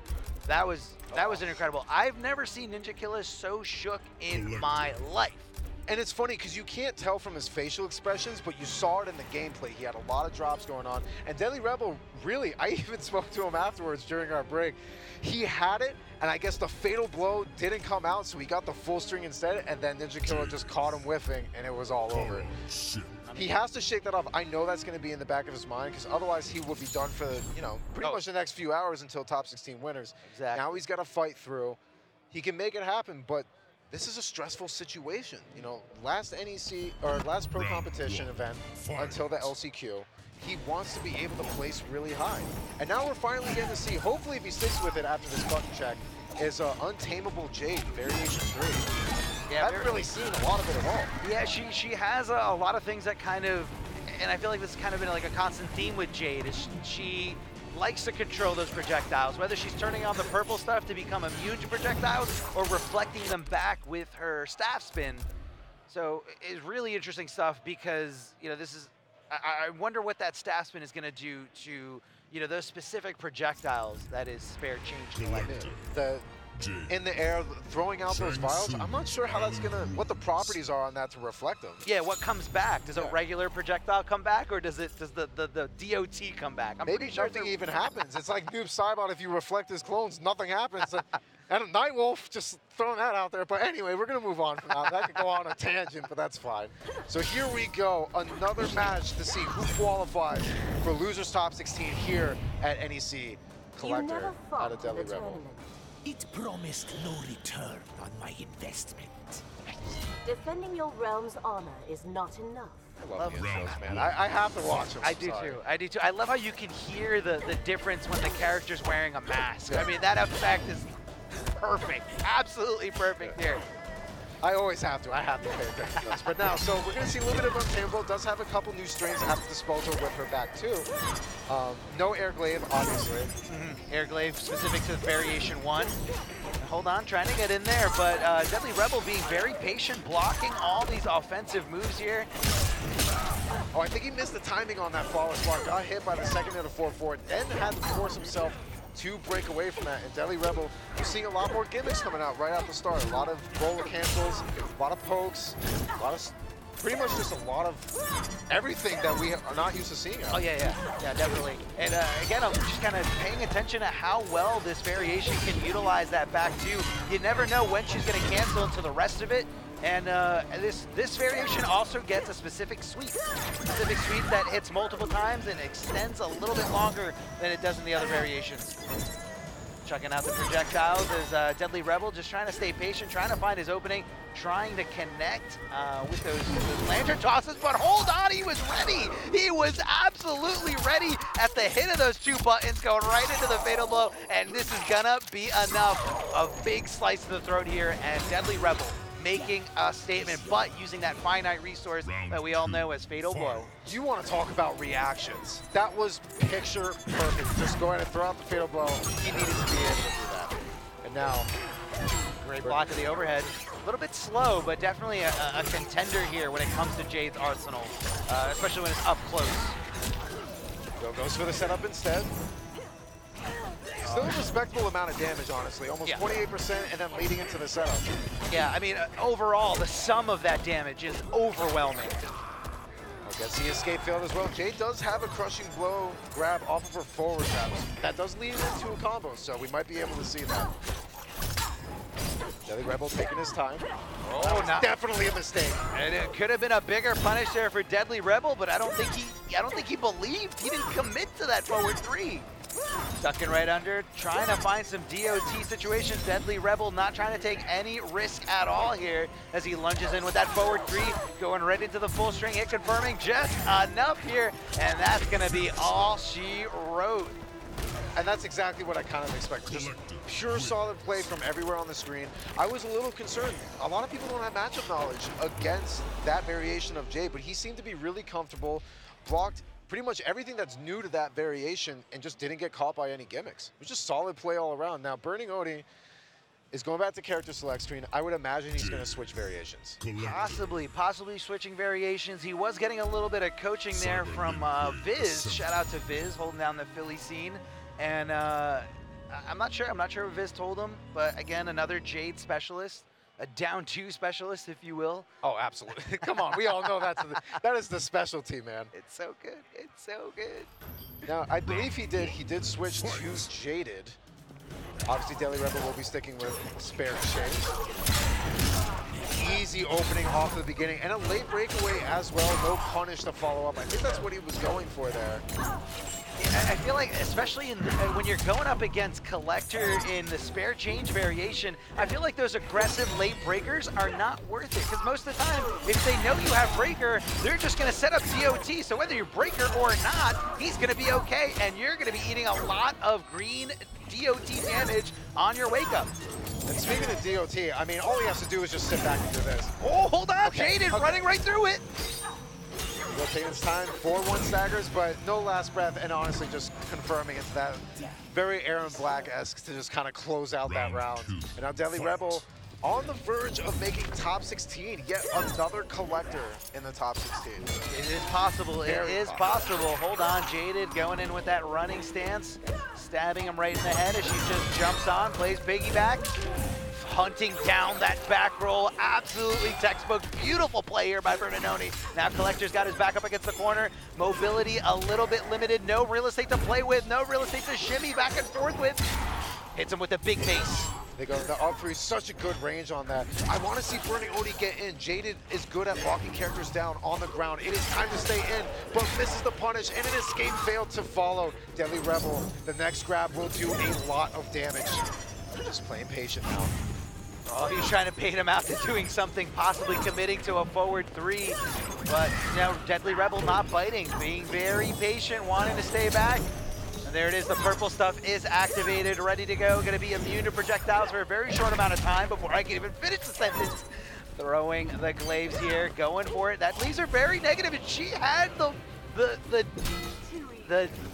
bravery, the courage to hit down one after being so negative in that situation. At that point, you're so close to winning that round. Maybe just mash it out. When in doubt, mash it out, okay? That's the monster mash. All right. Nice little optimization there. 20% Jaded, obviously, you know, as a character doesn't really do a ton of damage, but every little bit counts. And this corner pressure is actually really scary. Going for little bits of damage again, and just look how much she has a life lead by in just a short amount of time. That's a huge life lead. I love how she didn't commit to anything really devastating there, just going for that short little butterfly kick and being able to block even though he rolled right past it. This is a bad spot here from Deadly Rebel. He's got to make the comeback. Didn't anticipate the follow-up here. Oh, the 4-3 connects, but didn't go in anything big here. It's not out of it just yet, but the chip damage is definitely starting to be an issue. Shimmies him with the forward one. Okay, this is the start. This is what Deadly Rebel needs. No breakaway for Burning Odie. The setup to follow. The hit confirmed. He just did it! He just did it! I don't know why he just did it. He was so sure he was gonna press something. He was so sure he was gonna jump after that situation, but Bernanoni showing how he got here, how he got into the losers finals by being an incredible Jade player. What a set so far. It's just so hard to see that happen. That is the second time he had pretty much the round done with a fatal blow. Messed it up again. He needs to shake it off. It is time. We're in game number 3. You want to go in the top 16. Short-term memory. It's time to move on. I mean, yeah, you can't change the past. You can't let the little mistakes bother you at all. You need to keep on trucking. As simple as that. Turning on the purple stuff, didn't get a punish, actually was a counter. Not sure what Bernanoni was trying to do afterwards, possibly backdashing to get a little bit more space between himself and his opponent.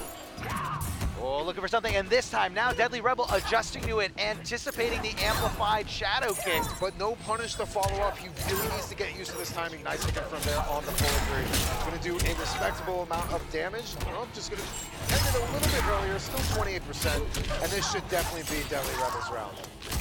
Oh, not quite yet. Oh, there it is, the mace. I mean, it's so great. All you have to do is get out of range of that up 3, and you can really hold down a character once you knock them down. There we go. And this is that sweet spot that Collector likes being. Nice little, I like the risk from Burning Oni. He hates that range, especially against Collector. Do the shadow kick and get out of it.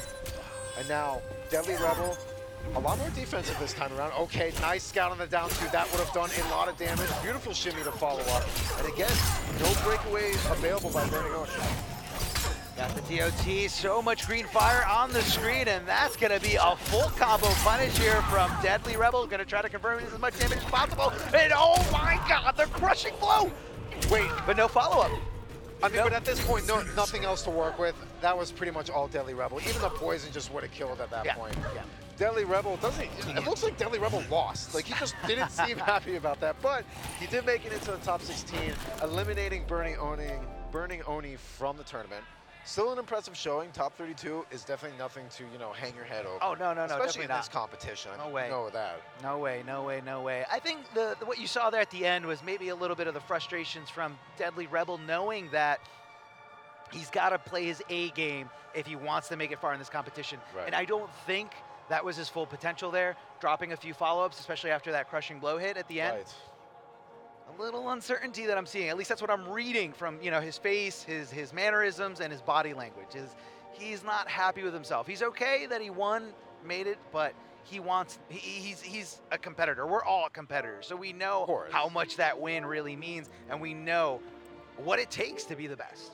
And you know what? And it's one of those things too where when you make mistakes with the fatal blow, not connecting the fatal blow, that could have went an absolute disaster. That could have been terrible. And that was the second time it happened to him. I think he's thinking a lot about that.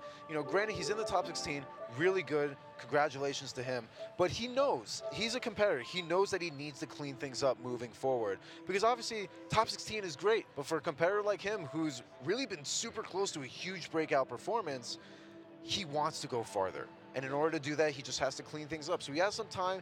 Like we said, top 16 won't be playing until about 8 p.m. Eastern. So he has some time to relax. And now,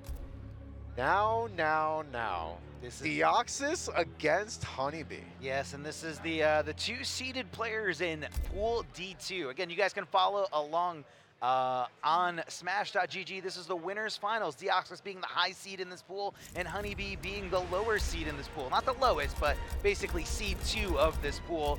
They made it in perfect fashion, I guess, through all the other mentionable players in this pool, which are K7 Show Off and Forever King. So not sure what happened off stream, but this is the winners finals here. Deoxys and Honeybee. Deoxys had a great start of this season, getting that top 8 at Combo Breaker. Right. And Honeybee being an overall great NRS player, phenomenal flash in Injustice 1 and 2. Great Devore player in MKX, but not really getting the results that I think he wants. Again, we know how competitive he is. We know how confident he is. Maybe this last chance is a chance for him to, solidify his name as a top player in Mortal Kombat 11. I think so too. And unfortunately, we talk about the points all the time. Leading into Final Combat, Honeybee is 23rd in the pro competition. So even if he wins this tournament, it's not really enough. No. Deoxys, on the other hand, completely solidified for the finals later on. But again, Honeybee, this could be a good statement for moving on if he chooses to go to LCQ. And Deoxys, with upgraded Jackie, completely dropped Garrus from what I understand, has been playing upgraded since right after ECT, even beforehand, but it's just completely mastered it at this point. Yeah, I mean, and like you said, he is guaranteed for the final combat. So, you know, really, Deoxys doesn't have much to lose, and that really affects how people play.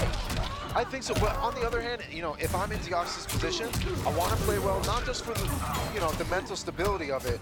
You want seeding points moving into the final. The fight is not over when you get qualified. No. You want to be in a solid position. But look at Honeybee right now with all this damage. Beautiful scout on the grab there.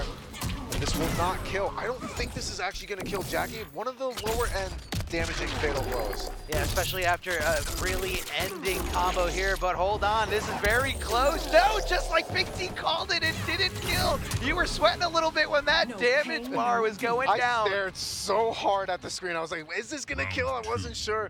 That was a beautiful scout on the down 4 anti-air by Deoxys, because otherwise that would have been a terrible way to start out. And again, another bait. This is the layers that Upgraded brings to the table. Yeah. Very, like I mentioned before, very Hellboy-esque of Injustice 2. Yeah, a lot of, or not even just Hellboy, but also Blue Beetle, who Deoxys was, a great Blue Beetle player in the Injustice 2 days. Crushing blow here from Honeybee, getting the life lead. Now he doesn't really have to commit, but we all know upgraded Jackie is just, No! No! Listen, both these guys have been here long enough, all right? Rule number 1, when you sit down at a setup, you disconnect the controllers. Desync. It is such a simple rule. I guess we're gonna wait to see what the ruling is on that. I think they have to replay the game. I'm pretty sure that's what the ruling is. Also, if they cannot, if they can't find out whose controller it is, the only way to get out of the screen is to restart the PS4. Hey, listen, man. If they cannot find who pressed it, it could have been anyone who played on the stream station, and you can see Honeybee smiling there because he knows this is kind of my fault. I should have desynced as soon as I sat down here. And, you know, unfortunately, you know, we get so caught up in the hype of competing.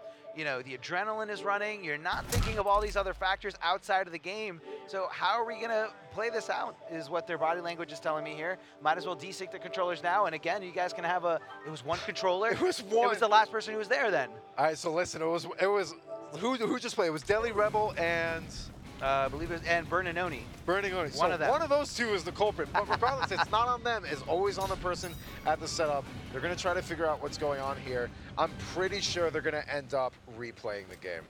Now, I'm going to be completely honest with you. I mean, you have to replay it at this point. The clock is ticking. Yes, yeah. You didn't even press start. You didn't even have the decency to press start and stop the bars from refilling or the clock from going down. And I think they're talking with one of the TOs right now. Yeah.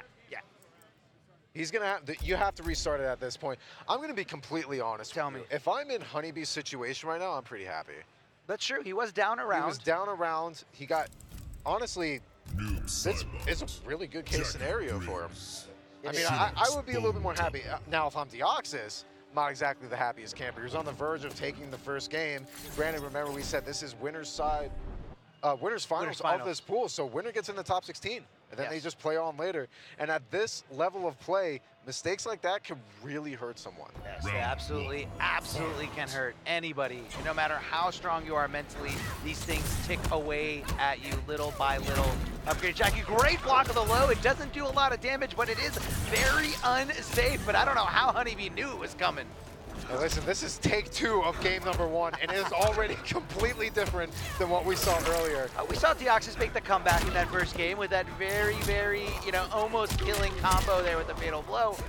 No, I think Deoxys is looking for a roll forward there by Honeybee, but Honeybee was still blocking, holding onto it. A little manipulation of the trajectory here from Jackie Briggs. She is upgraded with lots and lots of jumping options. Beautiful reversal counter. It just stuffs the fatal blow. If that fatal blow does not get that armor, anybody's fatal blow, until at least 5 frames of the startup. Exactly. And you know what? Honestly, this is playing out just like the first game. Used the fatal blow, got the first round, but we're already seeing adaptation out of Honeybee with Jackie's air options. We're seeing a lot of down twos. We're seeing a lot of down fours under it, but he has to be careful of that because if Deoxys delays it at all, it will mess up the anti-air, and that's where the layers come into play. Yeah, the normals do have recovery, and while you're recovering from anything, you cannot block. So be very, very careful when you press those buttons. But right now, this looking like all Deoxys here. Deoxys completely in the driver's seat right now, kicking Honeybee back into the corner. Honeybee just kind of micro blocking there, possibly looking for some kind of throw, but says, hey, I'm gonna give him a throw of my own. I love how Deoxys played the end of that. He knows, like, Honeybee was more antsy than Deoxys was. He had a beautiful life lead. Deoxys could just kind of sit there and wait for Honeybee to make his own mistake. There was no reason to overextend at all. Honeybee, as you could tell by his face, not exactly happy about that first game. But the idea is there. The matchup knowledge is there. He's just making a lot of mistakes on these anti-airs and just really timing them wrong. Yeah, and again, you have to know what she's going to be doing, so it's not as simple. It's not a clean anti-air. You have to know if she's going to come down right away or delay it. This hurts, this hurts. I mean, this is a steamroll here from Deoxys. He is not letting up. He smells blood in the water. I mean, that was almost a flawless at that point. Not even 10% really taken off of his life. Deoxys on set point to move into the top 16 on the winner's side. Honeybee really needs to make something happen, but Deoxys is playing so sporadic and just so out of control, it's hard to read the movement, and that's where you can excel as an upgraded player. Oh yeah, definitely. I love that flawless block up to from Honeybee, able to kind of force Deoxys to just, you know, come off with some resources.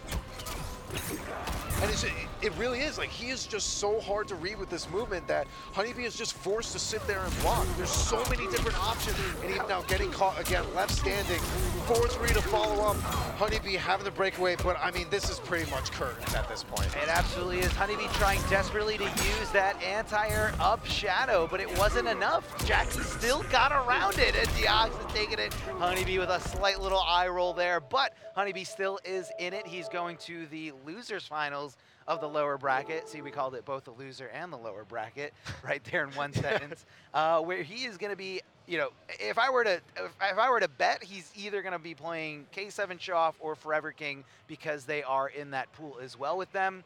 Not sure who lost to who, but you guys can follow along by going to smash.gg, click on NEC 20, then click on the Mortal Kombat 11 event, and you guys will see all the action that you missed through the brackets. Now, Forever King is another player that obviously we have not been able to see on stream yet. I would assume, especially now that he is in the loser side. He got 9th at ECT, which is a really good showing. King has always been this just kind of unstoppable force consistently in the top 16s throughout multiple NRS titles. You know, he's been playing a lot of Garrus, a few different variations here and there.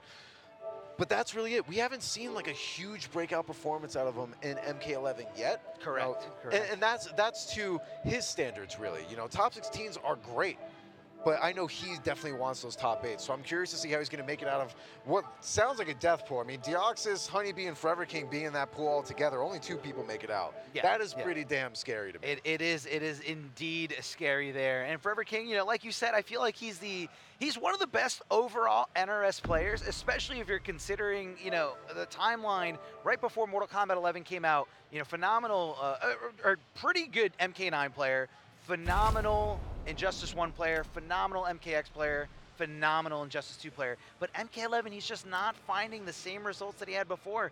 I mean, he was an E-League finalist that first year of Injustice 2, and he's not getting the results he wants. He's not getting the results he thinks he deserves. But we're going to be moving on. This is Pool D4. D is the dog 4, and this is also the winners finals of that pool. Scar being the high seed, and Samij being seed number 2. Both of them starting on opposite ends of the bracket and meeting right here in the winners finals. And like I said before, you guys can follow along on smash.gg. The other people to mention in this pool are Punk, phenomenal Street Fighter 4 and 5 player. Kerbalicious, incredible Cabal from the MK9 days.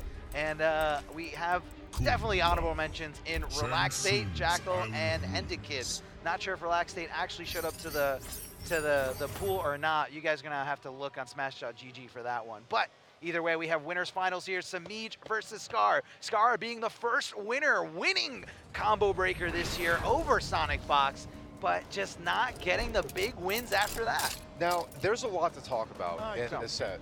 Scar currently sitting in 11th in the pro competition with 595 points. Samij is 12th with 455.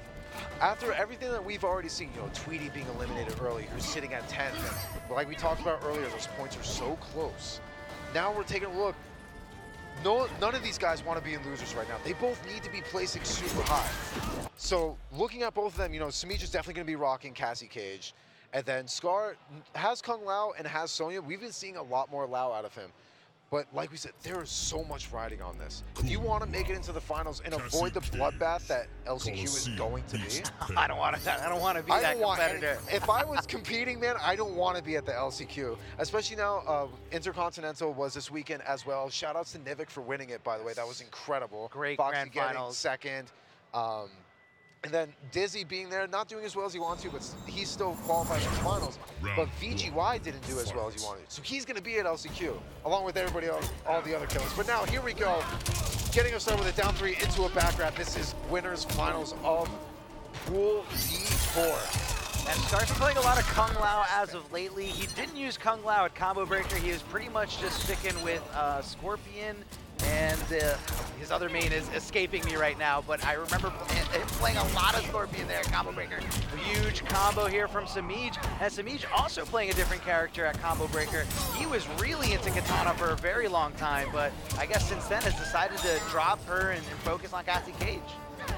And he's a loyalist to Cassie Cage at this point. He's been playing her for a good couple of months now. He just believes that this is the character for him, and he has been making it work. He's been doing really well with her, but again, Scar, just being the player that he is, it doesn't matter what character he's playing. He's going to be able to put up a fight. Yeah, Kung Lao is a very high-risk, high-reward character. I mean, those down pokes into the raw spin are absolutely worth it for him because how much damage that he can inflict on the right guess here. And that crushing blow giving him all that damage, 40% and corner pressure to follow up with. Not the best way to start the round if you're Samij. 40% there, literally for very few resources here. Does have the crushing blow. And Samij is trying to catch him, you know, throwing out multiple down 3s by counter poking with forward 4. Scar's not biting. He's playing super solid right now, not overextending, not being super button happy, and that's why he's already sitting on almost a 1-game lead. But now, Samij, you can tell he's starting to get in his head a little bit. We're seeing a lot of forward grabs. You know the shimmy is going to be there eventually. But right now we're here controlling some space. A little fall spot here. Yep. All it takes is one opening. All it takes is one opening, and then with Samij, you know, he's contesting the neutral with a lot of down 4s, which is good. Cassie has a phenomenal down 4, but there's nothing else that he's really doing with that. It's a lot of 1-1s that Scar is not biting the shimmy on it. Nope. So there's no damage really being put out besides a couple down 4s. Meanwhile, Scar, you know, dishing out 40% for a corner combo is just, that's the whole game right there. But that's what it is, man. Kung Lao does so much damage. Kung Lao hits like a truck, and one of the most mobile characters, especially because sometimes you're just so scared of the power, the priority of that dive kick that you just say, okay, I guess I'm just gonna let him keep jumping in, and that's when Kung Lao can party. That's when he can play. He doesn't have any traditional mix-up in the sense of overheads or lows, but a very great throw game, a very great throw strike game. Yeah, the striker grab game is really what Kung Lao is all about. But you know what, if I'm Samij, I want to start looking for those flawless blocks on the jump-ins. To keep him out of the air and then control the ground game like Cassie Cage is known to do. Yeah, definitely. So let's see if Samij can make that adjustment just like Big D said. Looking for the counter hit there, so it does lead to a decent crushing blow. And you know, Samij being a little bit careful there, waiting for Scar to jump. Great anti-air there. And Scar trying to dive kick over those little low gunshots. Now they're just low because of the visuals. They do not hit as low. They actually hit as mid to the counter hit here. 24% in the favor of Samij, and that's a big punish there. But Scar doesn't convert into more damage, possibly thinking he was gonna go into a breakaway, and that's gonna be a shot confirmed there for Samij. Samij fighting back, adjusting to the situation, and showing everybody why he deserves to be here today. And this is exactly the adaptation I want to see. He's playing a lot more defensive. He gets his anti-airs and he gets the damage and he backs off. That's why he's playing so much better this time. Much more patient on the mind games with the orbiting hat if Scar spends both the meter. And just playing a lot more slippery. And again, not overextending, staying back, keeping his distance. I love how comfortable Scar is, so just flawless blocking as many projectiles as he possibly can. It doesn't seem like it's going to be avoiding a lot of damage, but that little chip avoidance is going to add up in those nail biter situations. again, controlling the space with those down fours. Now, he's forcing Scar to stay grounded, which is what you want to do against the Kung Lao. Oh, yeah. Yeah. Now he's Stop him. Jump him. Oh, it hurts. It hurts. A great whiff punish here by Samichi. Drops the Ender, wants to put him in a restand situation, but instead dropped it and gave up a lot of damage and got no restand situation. And you see, you saw Samichi getting a little bit antsy right there in the up close range. Yeah. Decided, just back off. It's been paying him a lot. Giving him a lot of distance. Yeah, back off. Don't make the guess on his wake up. Especially because Kung Lao has, I think, in my opinion, one of the best up threes in this game. But we haven't really been seeing Scar doing it because Samij is just backing off. Again, hit confirm into the high gunshot. Samij tying this up 1-1. Now, this is the Samij that I'm used to seeing. And now Scar, he's going right back into it with Kung Lao. I honestly wasn't really expecting him to switch characters, although we do know him obviously winning Combo Breaker with Sonya. But he's been putting all this work into Kung Lao, and he's not playing bad. He just needs to be a little bit more patient. Yeah. Maybe throw out a couple more grabs. Samij is not biting the shimmies. Let's be real about that. He has not gotten shimmy once. No. So go for the grabs. Go for the grabs, test his ability to react. And throws in this game are, you have to tech forward throws differently from back throws. So it's always a very strong tool. But you gotta watch out because they do connect as highs. So if a character is just ducking and not blocking, that could lead into a lot of damage not in your favor. I'm loving these down one and standing one anti-airs out of Samij. You rarely see that out of a lot of the characters that we see on stream, but Samij has a timing with it. And against Kung Lao, his jump-ins are really strong. Oh yeah, yeah. Very incredible jump-ins. Go again, counter-poking with 4-4, stopping the multiple pokes in their tracks. Yeah. Samij just waiting for that frame advantage and going right into the mid. And Cassie has one of the best mids in this game. So it's really tough you're always going to take a risk if you're looking to not respect those plus frames that Cassie Cage has put herself in, whether that's blocking something that's negative. Oh, hold on, crushing blow. Gonna go into a big combo. Is she gonna break away? Yes, has no resources at all. Oh, it's just the background. That was so gutsy to pull that off, but still goes for it. I was ready for Scar to just fatal blow. I was like, you know what, just let it rip. At this point, 1-1, just let it rip. Get that first round on the board, but now Samij sitting on set point to advance to winners top 16 and has all of pretty much the rest of the stage to work with. Can back up wherever he sees fit. Yes, he definitely can. So Scar needs to make the connection here, possibly cut off that real estate, going for a back throw, as I was literally about to say. Now turning the tide. Samij is the one in the corner, now with limited real estate and limited wiggle room. And then even then, Scar got that escape fail loaded, so a back grab will do a lot of damage. But knowing Scar and what I've seen, he likes going for forward grabs. Because this opponent is going to keep teching back grab. It's pretty much free at that point. Yes, it is. Let's see. Hole, get the forward four here. Now she's going to have no breakaway for the next combo. But Scar not having any offensive amplification bars available, not able to really make it hurt. Back throw. Escape failed, but she does not have any crushing blows here. Again, crushing blows are very specific to every character and every variation. Not all the characters have throw crushing blows, but Kung Lao does have the back one still loaded, might I add. And you know what? In a best case scenario, Scar doesn't have to use it, and it doesn't look like he's gonna have to. These 1-2-1s all the way across the board. That was perfect. Yeah, right there, that was Samij looking for throw over and over again, and Scar not giving it to him, not taking the risk, because again, every throw you see is a huge, huge risk as they only hit his highs.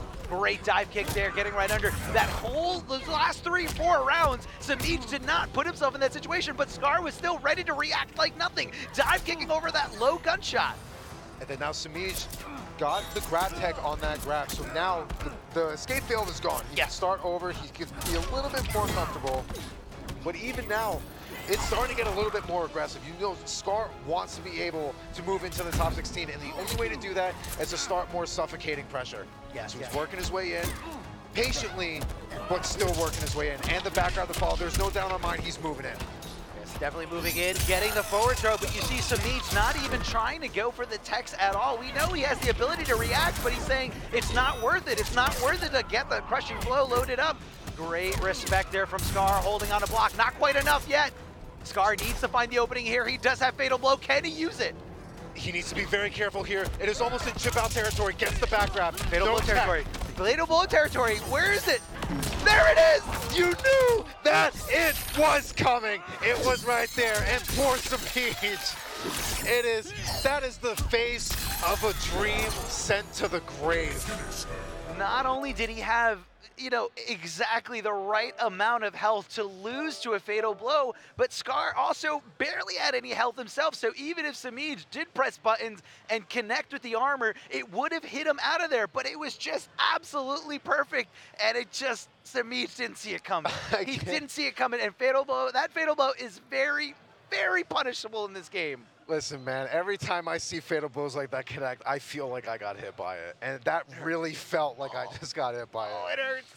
Unfortunate. That is probably like one of the worst ways to be sent to losers. You know, they both played super well. They did. They absolutely but that little missed scout on the fatal blow, literally that cost him top 16 at that point. He's moving into losers. He's not out of it just yet, but that he's going to have to shake that off. I mean, you have no other choice. It's either shake it off or keep playing on tilt and don't play to your potential. And Samij can come back from this. He can adapt to the situation, no problem at all. And again, guys, that was Pool D4 Winners Finals. So Samij still in it. He's going to be going to Losers Finals, where he is either going to be meeting, where he's going to be meeting Kerbalicious in the Losers Finals, which is a rematch from the Winners Semis, where Samij came out the victor. Now, Kerbo can do this, but that's going to be possibly a little bit later when we see it in the Losers Finals stream. Right now, coming up for your viewing pleasure, we have Rewind, who is an EVO champion in Injustice 2, and he's going to be going up against up-and-comer, the Mighty Unjust. I didn't see who he actually won, but on the second seed of this pool was Kevo Reborn. So I don't know if this is Winners Finals or not. Yes, it is Winners Finals. So Kevo Reborn did not get his way here. He's possibly in the lower bracket. Now the Mighty Unjust is a Jersey boy. I'm very familiar with him. He From does your come, neck of the woods, yeah. Yes, he does come to all the locals that I do put on, and he's actually very, very grateful for them. He says, I love being part of a competitive scene. I never had this before because we didn't really have this for Injustice 2.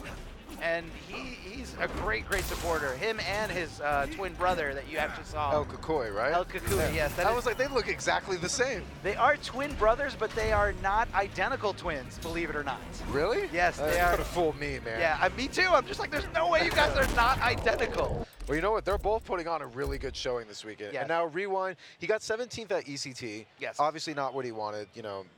He's at 9th in the pro competition with 670 points. That is not a comfortable position, especially moving into this weekend. Again, a lot of the upsets have helped these players that are still in, you know.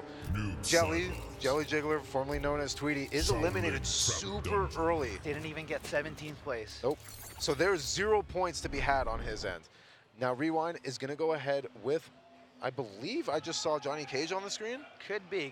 I wouldn't be surprised, but the Mighty Unjust does play a lot of characters, usually characterized as playing a lot of top-tier characters, so I don't know which one of these guys are going with. Looks like it's Rewind sitting on the player one side, if these guys are doing it correctly. No, is this a... No, Rewind is definitely playing Cage. Yeah. Unjust is going with seeing double Noob Saibot.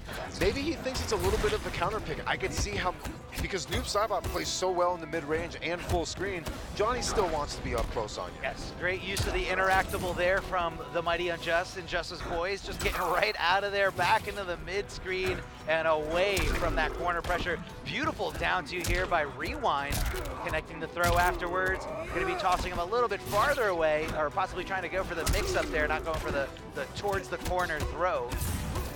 And this is a showstopper, Johnny Cage. So he doesn't have the arcing fireballs, but instead has the straight fireballs here. So very, very different from the Johnny Cages we've seen. I don't know about earlier. that breaker, man. I'm going to be really honest with you. I think that was a big mistake. I don't know if it was intentional, but now he needs to play really safe, not having breakaway for pretty much half of this round. Yeah, no, it's definitely going to be tough because that breakaway cooldown is very, very oppressing. It comes back super, super slow. Great little low amplified shadow here from the Mighty Unjust. And this is the mid-range that Noob Saibot wants to play in. It's controlling that footsie range and then being able to come in with that forward two when you think it's the right time. Exactly here, and that's what we're seeing. Great throw escape here by the Mighty Unjust, knowing exactly which way Rewind was trying to, and again, calling it out perfectly.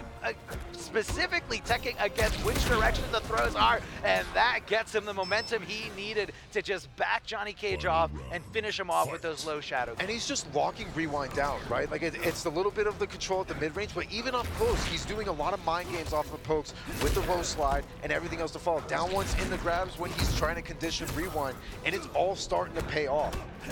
Now, granted, being Showstopper Cage, when you hit that fatal blow territory, that's when it starts getting really scary. But Unjust, no doubt, especially that it's the third round, has that Shadow Tackle crushing blow, and that hurts. Oh yeah, it definitely does.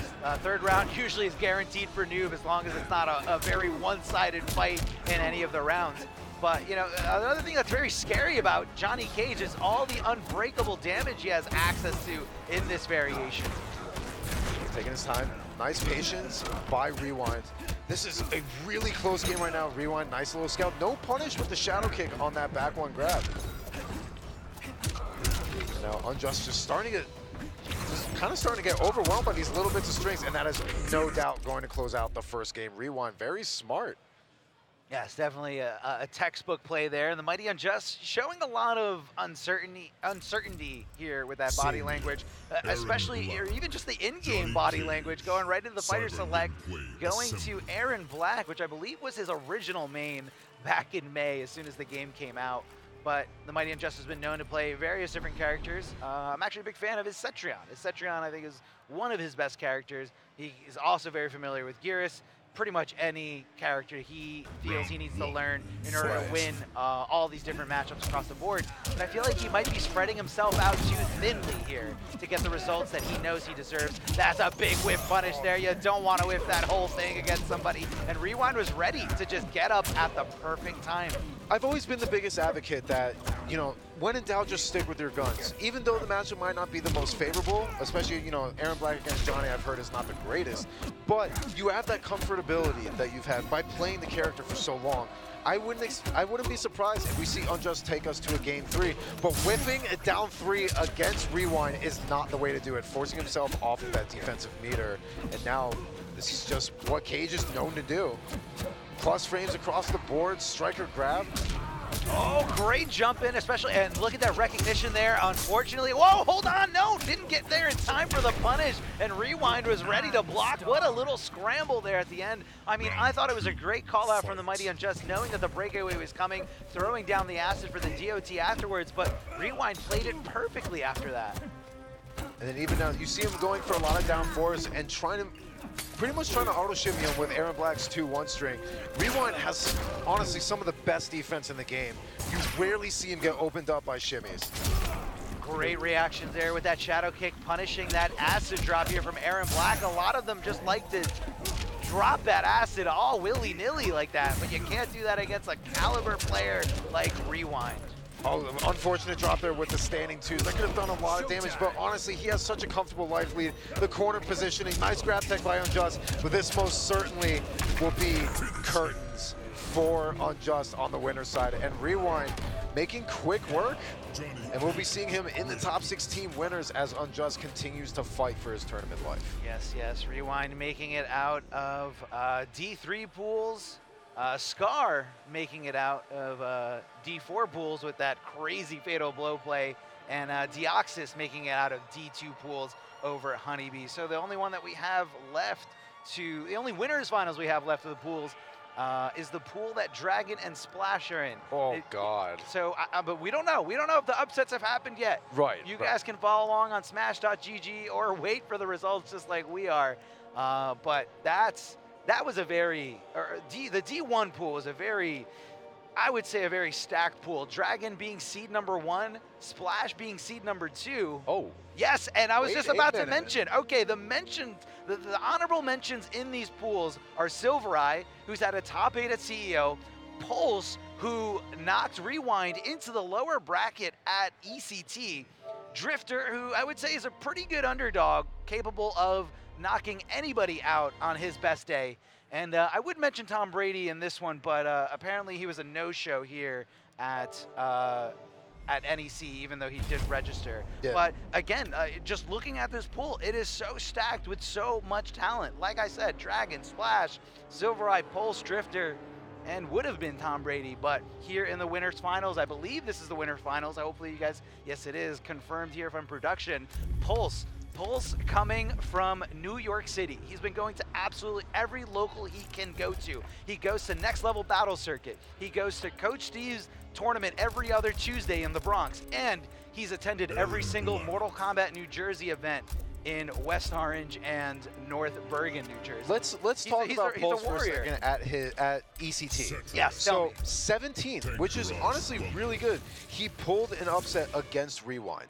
That was what really helped him get that breakout performance. That's a very memorable thing to do if you can beat Rewind, who, like we said, you know, Evo champion for Injustice 2, multiple top 8s across the board. But Pulse usually only plays Aaron Black, which we are definitely seeing right here. 52 car pickup, which is usually the standard. And speaking of standards, Dragon and Setron, I mean, we're looking at pretty much the same thing. Yeah, no, waiting on Sindel, though, as he has been super vocal about. Well, I wonder if that's going to affect his performance this weekend, because he's been playing nothing but Sindel. And I think I remember seeing somebody tweet as a joke that I got so many games in with Dragon this weekend, but he refused to play anyone else besides Sindel. I will tell you right now, I was in the hotel room with Dragon and a few others, and they were playing casuals, and he was playing Sindel. That is not helping anybody. Listen, man, when you love a character, I was doing the same thing at DreamHack Montreal with Nightwolf, all right? I understand what it's like to love a character, but I think you have a good point. He's been playing a lot of Sindel. And he's already qualified for the finals. So the pressure is really off for him, but it's Dragon. He's a competitive player. He wants to win. Oh, yeah. After all the second places that he has been through, and that is not something people want to deal with. Granted, second is awesome, but for someone like him who has won an Evo as well, and millions of top 8s, he wants to win a tournament, but Sonic always seems to stand in Dragon's way. But now let's see if Dragon has any rust in his gameplay. Let's see. Pulse is a great test. Like I said, a very admirable player, very talented. And if you're able to knock down Rewind, you're able to knock down anybody. Chucking or shooting at full range here from that rifle. Now you guys can always keep track of how many bullets are in Aaron Black's rifle by looking on the bottom right of the screen. The bullet count is currently at 5, and I believe at the match start, it starts at 8 bullets. It does start at 8 bullets. And also, you know what the interesting thing is that Dragon plays Hayate a lot. They're almost considered online training partners. They play all the time. So he knows this matchup. At the same time, Pulse has a pretty solid life lead right now. Playing the neutral really well, taking a step back, not getting into that natural barrier range where that's really most of the mind games at that point. Yeah, definitely is all the mind games at that point. I love how Pulse decided to get through the sparks there, the fire sparks or the fire lasers, by going into the stance. Oh, that was such a beautiful whip punish with the 1-1, but didn't confirm in the fatal blow, and now Pulse has a chance to steal this round away. Gonna keep it safe with the amplified scud shot. Needs to be careful here. Nice block on the 1-1-2. Dragon just being nice and suffocating. Tons of pressure coming in. Both of them are honestly just afraid to hit buttons, and that should be able to, no, not just yet. But a meaty should be able to do it. And the poison, so smart by Pulse. That was almost a tragedy. I mean, there was so much patience there at the end, and I feel like Dragon almost did not believe that Pulse would not let go of that block button. Pulse is one of the most patient Aaron Black players I've ever seen, and very rarely will dish out that very unsafe slide. And now, Dragon, we've seen him a lot of times, you know, obviously he's been playing Setron since the very beginning. He's kind of switched more towards an aggressive style. Nice punish by Pulse. Huge crushing blow. Dragon's gonna have to eat all this damage as Breakaway has now just become available. And this is really impressive from Pulse right now. He just seems to be controlling the map from every single range. Yeah, absolutely. I mean, Dragon not really getting it until he gets right into Pulse's face, and I feel like even though Dragon has a lot of projectile options, Cetrion can also deal with anything up close. Oh, and the trade obviously working out Dragon's favor, getting that second round. Now, that crushing blow is what helped Dragon secure it, 100%. So Pulse needs to be, he can take a breath of fresh air knowing that crushing blow is gone, but he still needs to be careful throwing out these whips. Because at the end of the day, Setron may not do a ton of damage, but the map control after her combos is where she really thrives. Oh yeah, definitely where she thrives, 100%. Oh, going into the stance and just canceling right out of that. The scud shot, there you go, amplifying it. One of the best projectiles as it travels almost instantly over to the other side while nullifying projectiles. Whoa, I thought he was gonna jump there. but Pulse isn't that kind of player. Interesting kind of read there, but definitely did not pay off. Oh, even gets the crushing blow. Is Dragon gonna break away? Doesn't have enough meter in time. It has to eat all 30%. And now Pulse slowly walking away with the life lead. That was a huge whiff. It was, but he does have breakaway. He can get out of this. Dragon doesn't have, oh, hold on, no, he's deciding to eat it. Even though Setron is one of the most well-rounded characters in this game, the one thing she does lack is overall combo damage. She's definitely a little bit weaker on the combo potential, but the mind games falling off when you keep your opponent standing is where she thrives. Yes. And I think Dragon is he really antsy to throw out any sort of zoning tools because Pulse has that fatal blow at the ready. Oh, he got hit by 2 lasers back to back. And, you know, other than that, Pulse played it very, very well, going toe-to-toe with Dragon. So he needs to stay focused. He doesn't need to go into tilt mode. He needs to just stay calm and stay the course. Hopefully not switching away from Aaron Black, but that's just my opinion. I'm not the one down there sweating bullets and playing against one of the most defensive, one of the most incredibly defensive players I have ever seen to play an NRS game. I would like to see Pulse stick with Aaron Black. He is going to stick with Aaron Black.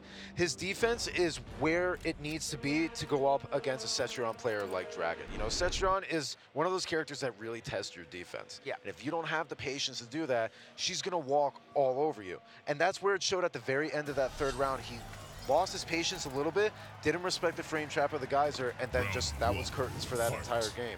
He can make the adaptations and take us to a game 3, but Dragon, being the person that he is, while defensive in the first game, we just saw him dash up and do a back grab. Like, this is his time where he likes to switch things up, and Setron is one of those characters where you can play her in a million different ways. Yeah, definitely one of those characters. Like I said before, you can back off or you can go right up close. She's got the buttons to contest with some of the best normals in this game. Breaking away, utilizing those 2 bars, coming off those resources, but being very, and once you come off those 2 bars, you're very susceptible to any kind of wake up. But like I said, Pulse is very rarely going to dive into that low, unsafe slide. But either way, the first time he did it, Dragon was ready to block and ready to punish. It's just the presence of mind, right? Yeah. Like, just to be that kind of competitor that Dragon is, to know that eventually it's going to be there, so always look out for it. And now Dragon obviously has a strong life lead, but Pulse with the fatal blow, that full stream game is not safe for Dragon. No, definitely is not. Oh, this is risky stuff, and just like that, the fatal blow reacting with just the pressing, with just the push of 2 buttons. It's so smart, man. He took that little step back, knew Dragon was going to overextend after the 1-1 got blocked, and just went for the fatal blow. Sometimes you got to spend it in the first round. It doesn't need to be that match ender. And here we go. Now Pulse. Oh, the autocorrect. You got to love it. That was actually really smart because it was going to cover the option that Pulse knew was coming, which was the far teleport, which gives Setron some of the best mobility in the game. Not only does she have access to the teleport on the ground, in the air, but she also has one of the best backdashes in this game. Pulse swinging for his life, getting hit by the wall that Setron throws up there. And we're seeing, you know, we watch all the time, you know, Dragon play with Setron and how it's always been in the beginning about the natural barriers, but now it's just with 1-1s. The normals are what the real mind game is. Now Pulse trying to go for that grab. He does have an escape fail loaded.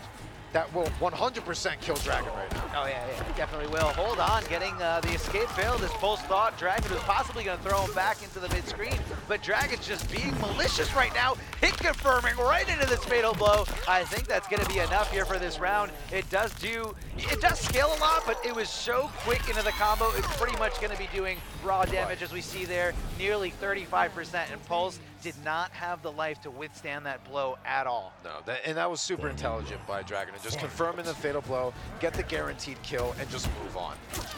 Setron having a slower fatal blow, you need to use in those combos, but beautiful crushing blow there. A ton of damage leading in the setup. Can we talk about how Aaron Black is an incredible mid with that back 2? That back 2 string just kind of, oh, hold on, getting right under the fire laser. But I think Pulse really thought Dragon was going to use that breakaway, and Dragon said, no, I'm going to hold on to it because I think I have breakaway. And that's why we are behind the table and not playing. So now moving on back to forcing Dragon off of that meter. Pulse is very close to closing out this 2nd round. With a little bit, just keeping it safe, going for the scud shot, the amplified, and now the amplified guys are on Dragon. This he needs to be careful. One little mistake.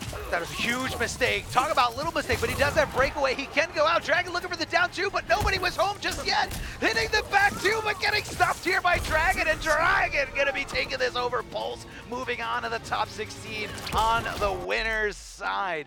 What a nail biter of a set. I mean, you know, if you're Dragon going into this, knowing how high you're seated, how prestigious your whole career is, you're going up against Pulse. It should be like nothing, but Pulse really stuck it in there, and it was so back and forth, man. It was so close. It was a really good showing by Pulse, but Dragon just kind of having that presence of mind to contest the neutral with 1-1, even on block. Like we said, it has become the main mind game of Cetrion. It's not the natural barrier, but the normals, and that's why Dragon is so successful. Throwing out that 1-1 to contest pretty much a lot of Aaron Black's buttons, that's why he was able to close out that round. And we'll be seeing Dragon in the top 16 winners, despite all the Sindel practice. Hey, you know what? Sometimes you have to take a little hiatus, and you as a competitor know how good does it feel to just take that little break? Either you're playing a different character for a little bit and then you come back to your main, or sometimes you're playing a different game altogether and you come back to the game refreshed. It's almost like you took a metaphorical nap and you're just waking up. I mean, honestly, you're right. Like, you need to kind of have that little bit of a break in order to reassess everything. And you come back with a complete, fresh mental state, and that's why you see some players like being continuously successful. Oh, yeah. We saw it with Scar in the Injustice, the second year of Injustice 2 at the Grand Finals. He said he was playing nothing but Red Dead for weeks, and he had a phenomenal performance, a great performance that a lot of people didn't think he was capable of. So sometimes taking the break is okay. And speaking of taking breaks, we're going to be taking a break right now. Big D, thank you so much for joining me. Absolutely. I had an absolute blast, but Big D, take it away. Everybody, we'll be seeing you later. Make sure to not go anywhere. Top 16 is going to be coming up right after this break.